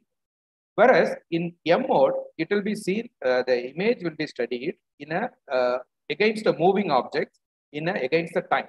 This is the image you will be getting. So especially useful when you are studying the valve. And third thing is the Doppler. Doppler is something like to assess the blood flow velocity. Here we compare the frequency change between the transmitted one, that is the beam that is going generated, as well as the reflected sound. But we are not going to see these 2 things today. Maybe the next class we'll be discussing about this utility of the M mode as well as the Doppler mode. Today we are going to see only about this 3D imaging. So what are all the views? When we talk about any echocardiogram, first thing you need to know how to get the image. So for that you need to know what are all the views we need to do. So there are 3 basic views. One is parasternal, second one is the apical, third one is the subcostal. Parasternal is divided into 2 views. One is the long axis, where we are studying the heart in the long axis. Another one is the short axis. Then you have the apical. Apical, you will be having apical 4-chamber view, then apical 5-chamber view. In subcostal, we have the subcostal cardiac view as well as the subcostal IVC. So these are the basic views we all should know. Okay. So when we are talking about view, we should know how to put the probe, or rather where to put the probe to get the image. So for that, we know that since the heart lies inside the thoracic cage, it is covered by the lungs. But we know the air is an enemy for the ultrasound. So that most of the places, the ultrasound beam is not there. So there are few areas which are called as acoustic windows. Through only in those areas, we will be able to analyze the image of the heart. So these are the images. The number one, as the name implies, is the parasternum, because it just lies adjacent to the sternum. The left to the third or fourth intercostal space can have this parasternal window. That's the number one. Then you have the apical window. Apical window is at the apical impulse, at the place of the apical impulse. Then third is the subcostal window, that is 1 or 2 centimeters below the sternum. And then fourth is the suprasternal notch. But usually, conventionally, we don't practice this because it's an advanced mode of assessment. Okay. So now let's start with the parasternal long. So first thing is how to position the patient. But you would have seen that cardiologists always perform the echo by this position. But we do not have, or we may not have, this type of x-ray unless we examine the patient in the preoperative. So most of the time, either on table or in the ICU or in the postoperative bed, you will not be able to make up this patient to this position. But however, if possible, this is the ideal position, patient lying to the left leg. And to get the parasternal long axis view, so you have to place the transducer in the second or third intercostal, or up to second to fourth. It may vary from patient to patient at the intercostal space. And the important point here is this is the orientation marker has to be facing the right shoulder. This is very important. The orientation marker has to face the right shoulder. By doing this, the ultrasound beam travels like this. So we know that the axis of the heart lies like this. So it just goes parallel. That sagittal plane of the heart is the bisector. So between the right shoulder, the plane should be between the right shoulder and the left. So when this beam is intersecting the heart, this is the one which we are talking about. It's a long axis plane. This is the one. This is the one which we are going to study now. Okay. So when then imagine that this is the cut section of the heart. This is what you will be seeing in the echocardiogram. This is the place which is closer to the spleen, because your beam comes like this. So as a result, this is what you will be seeing on the top of the image. What is seen is the right ventricular outflow tract.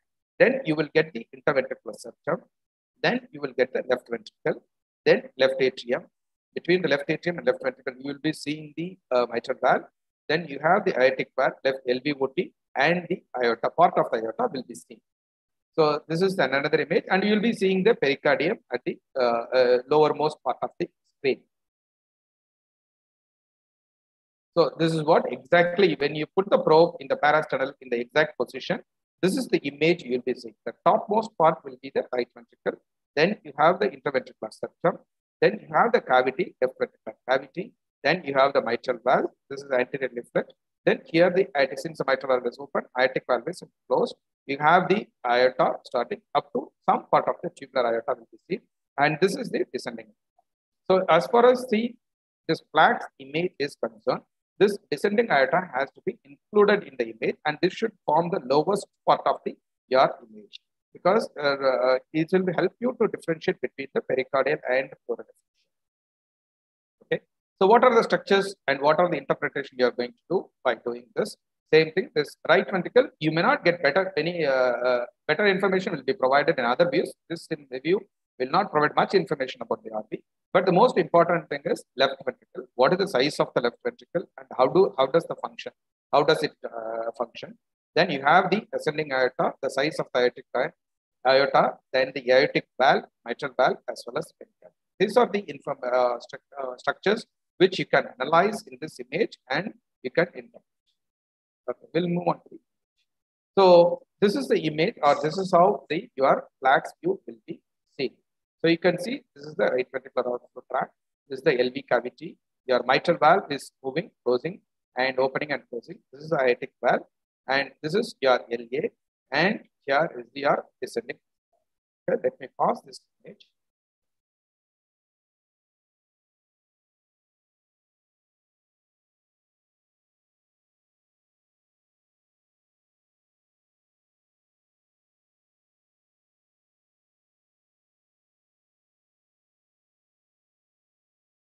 So if you see, so when your mitral valve is opened, you'll be able to see the closure of the aortic.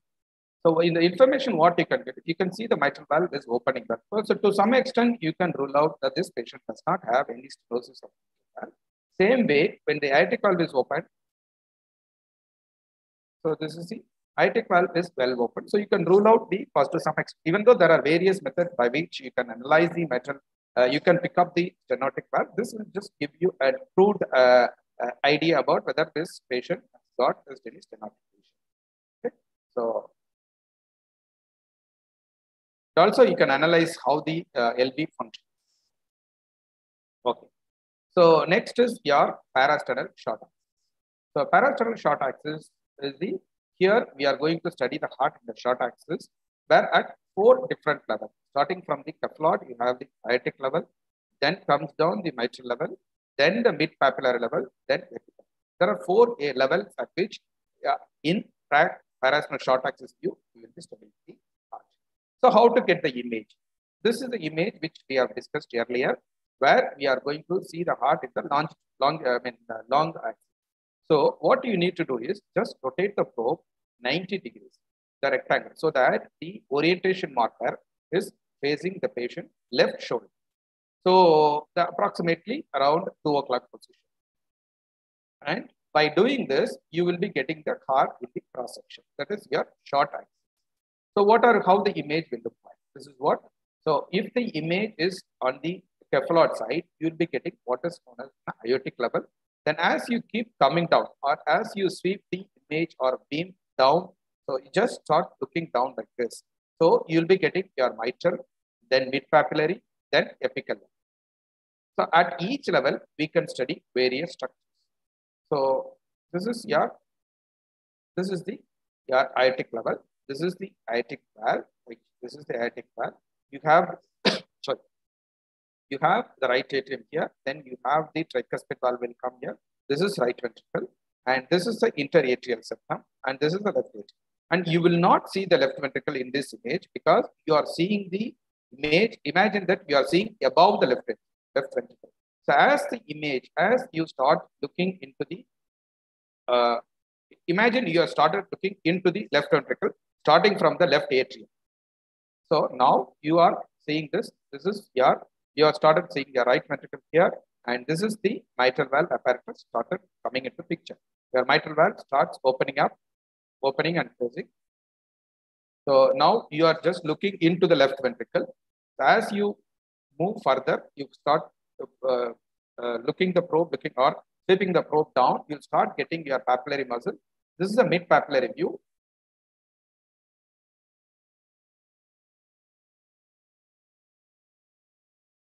So now papillary muscles start coming into the picture.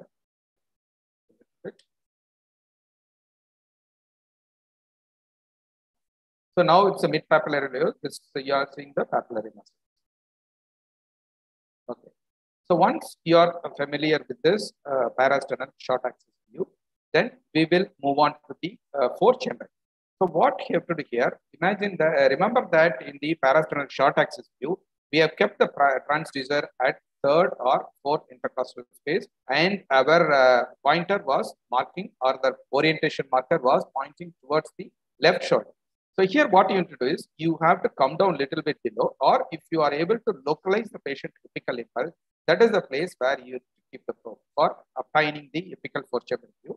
And the orientation marker has to be pointed towards the 3 o'clock. So 3 o'clock position. There is a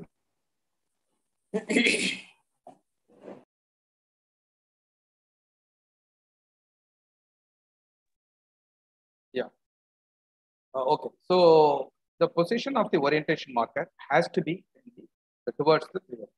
So at this time, the plane, the beam of the ultrasound beam, the plane has to be traveling like this. It will be the coronal section. It will be, it bisects the heart in the coronal section. And another tip here, you should not look too much down. It will be a little bit tilted upwards. That is aimed superiorly and medially towards the right scapula. That will give you an ideal image.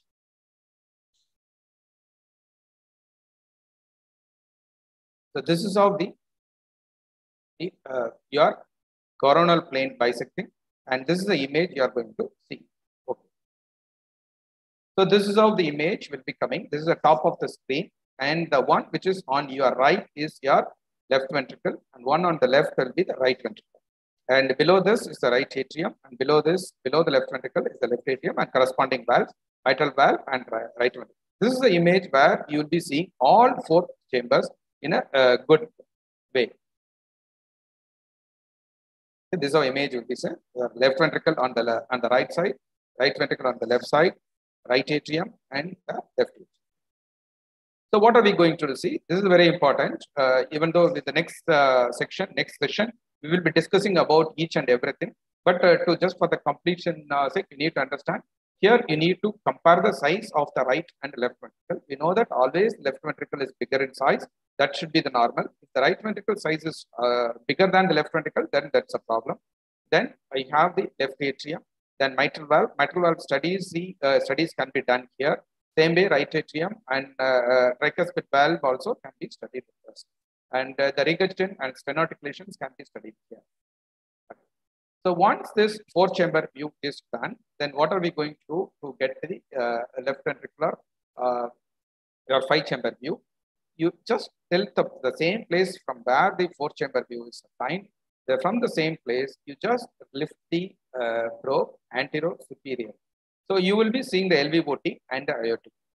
And from this view, you will start getting the aortic LVOT with the aortic valve. And this is the 5th chamber. That's why it's called A5C, aortic 5-chamber view. Okay. Aorta is the 5th chamber.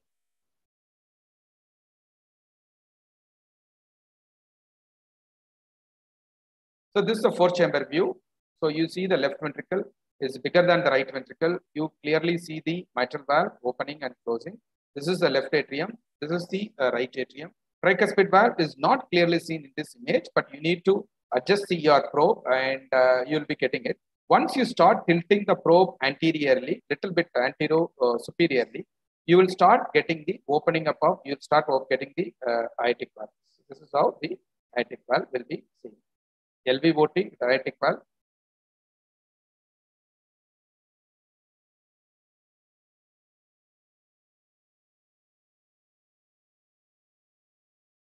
This image will be used to study the very advanced, especially the cardiac volume calculation, stroke volume calculation. For this image will be very okay. So once these views are done, next we'll move on to the subcostal.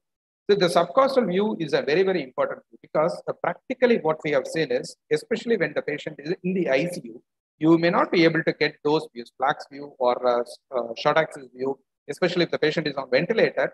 Very difficult. You may not get the ideal views of all the views, ideal images in all the views, but you have to do all the views and then you have to correlate it. And most of the patients getting a subcostal view is very, very easy because it doesn't penetrate through the lungs. It does penetrate through the liver because liver is reasonably a better medium. So this image will give you many information which you will not be able to get during your regular views in the eyes. So for this, what we need to do is place the probe in the around subxiphoid region, around 1 or 2 to 3 centimeters below the septicsternum. You place the probe, and orientation marker has to be at the 3 o'clock. Another thing with the important point here is, unlike the holding of the probe. So normally, I've already told you that you have to hold the probe like this so that your palm is sitting on the patient.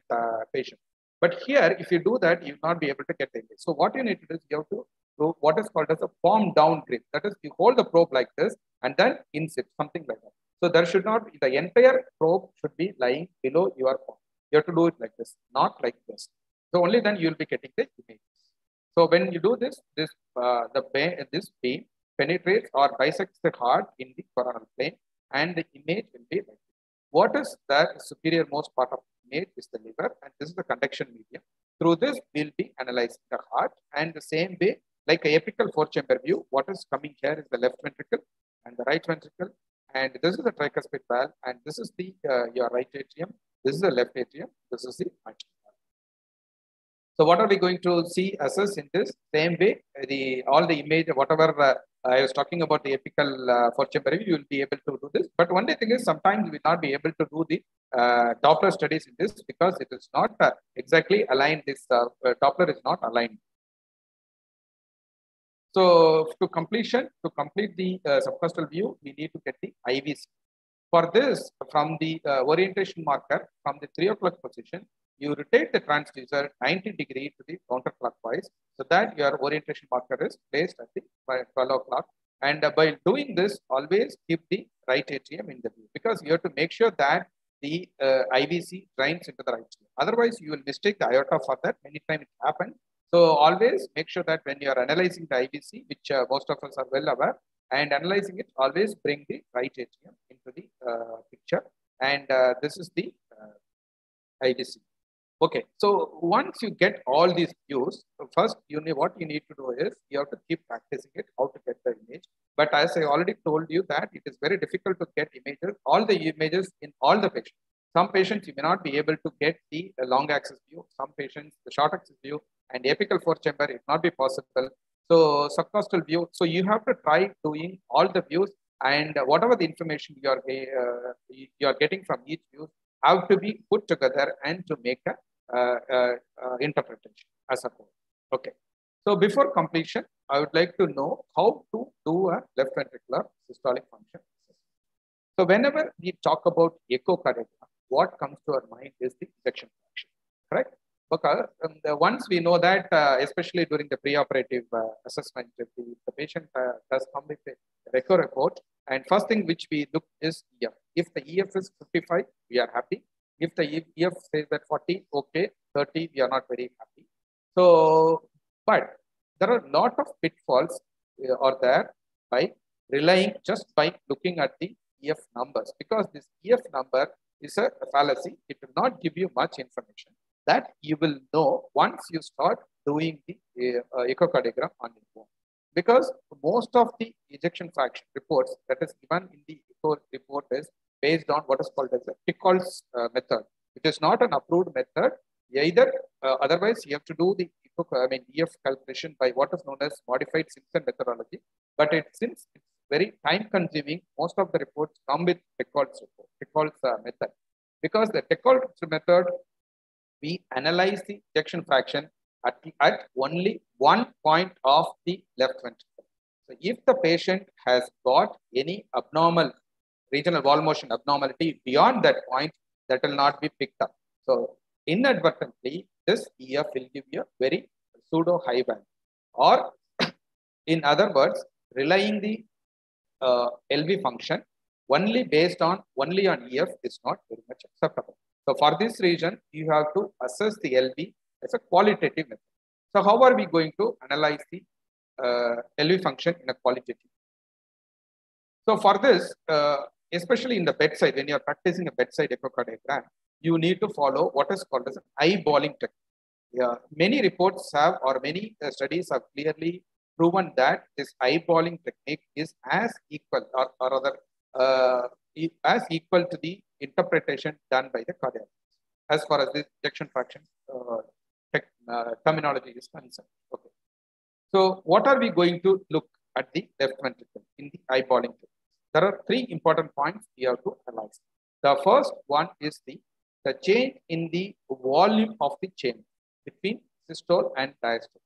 So this side you have the diastolic one. So parasternal long axis. I am sure that by this time you would have recognized the view. This is the your diastolic one. This is the systolic. So just see how the chamber size is differing between these two. So entirely there is nearly about more than 60% of the chamber is constricted or the contracted during systole. That's a good sign. That's the first thing which you need to assess. The second thing is what is the change in the thickness of the wall, either the ventricular septum or the free wall. So the thickness should change more than 60% between during the systole. So during the systole, the wall has to get thickened. That's the second thing which you need to look into. The third thing is your anterior leaflet of the mitral valve. This mitral valve anterior leaflet has to go towards the interventricular septum. how far it moves or how close it moves to touch the interventricular septum. That will give you an important aspect or important idea about the left ventricular function.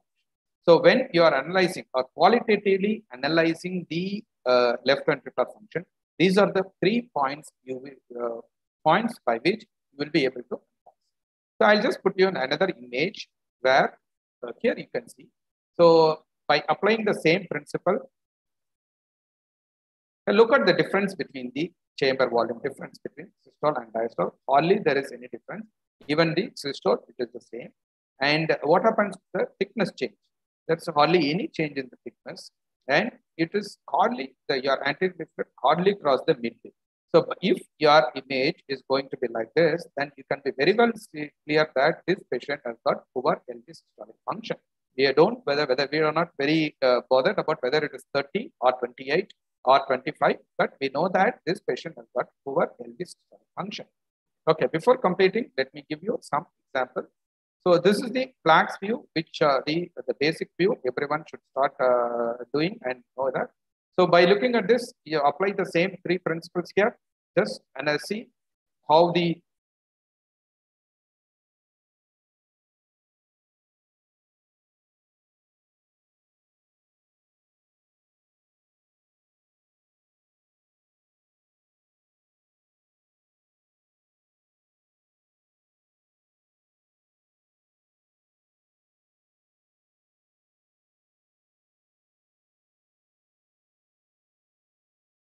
okay. Just see this now. So the chamber volume is getting between the systole and diastole, it's completely getting constricted, and the vessel, your walls, 3 walls as well as the septum is getting contracted, getting thickened well, and the mitral valve just goes and comes near the septum. So that means this patient's LV function is reasonably, it's good. So we'll go to the next one. Just see this patient.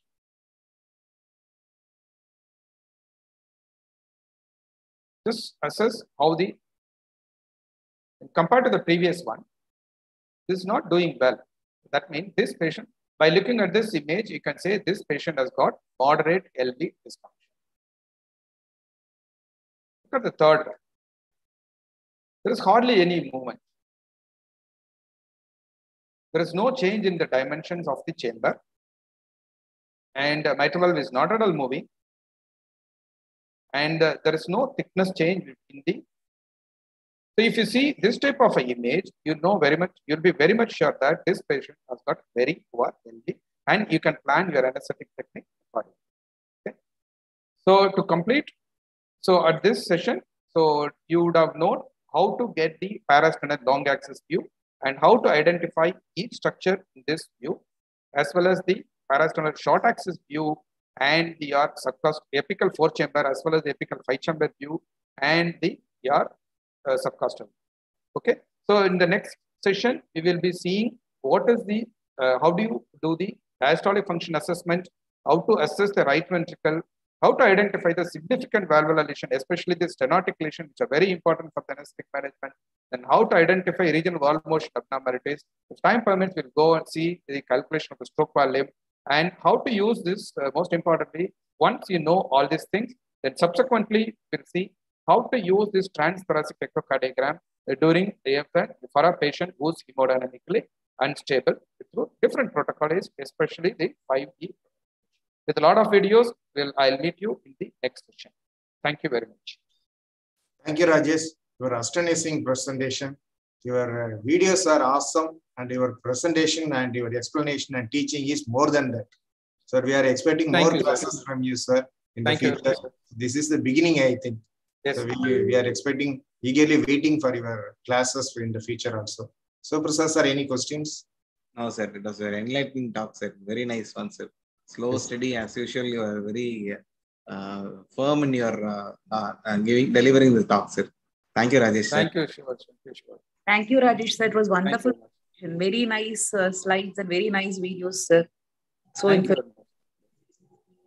we are really lucky to have you in our session, sir. Thank you. Thank you so much. Thank you, sir. Thank you. Further sessions also, sir. I have to thank today's speakers, Dr. Sivaprasath sir, Dr. Parthasarathhy sir, and Dr. Raajesh. Thank you very much. Thank you. We will meet in the future also. So thank you, sir. Thank you, sir. Thank you. Shilpa, thank you. And I also thank today's Anaesthesia TV. First time they are streaming our presentation in the throughout worldwide. So I thank the Anaesthesia TV also. Thank you. Thank you so much. We will meet the next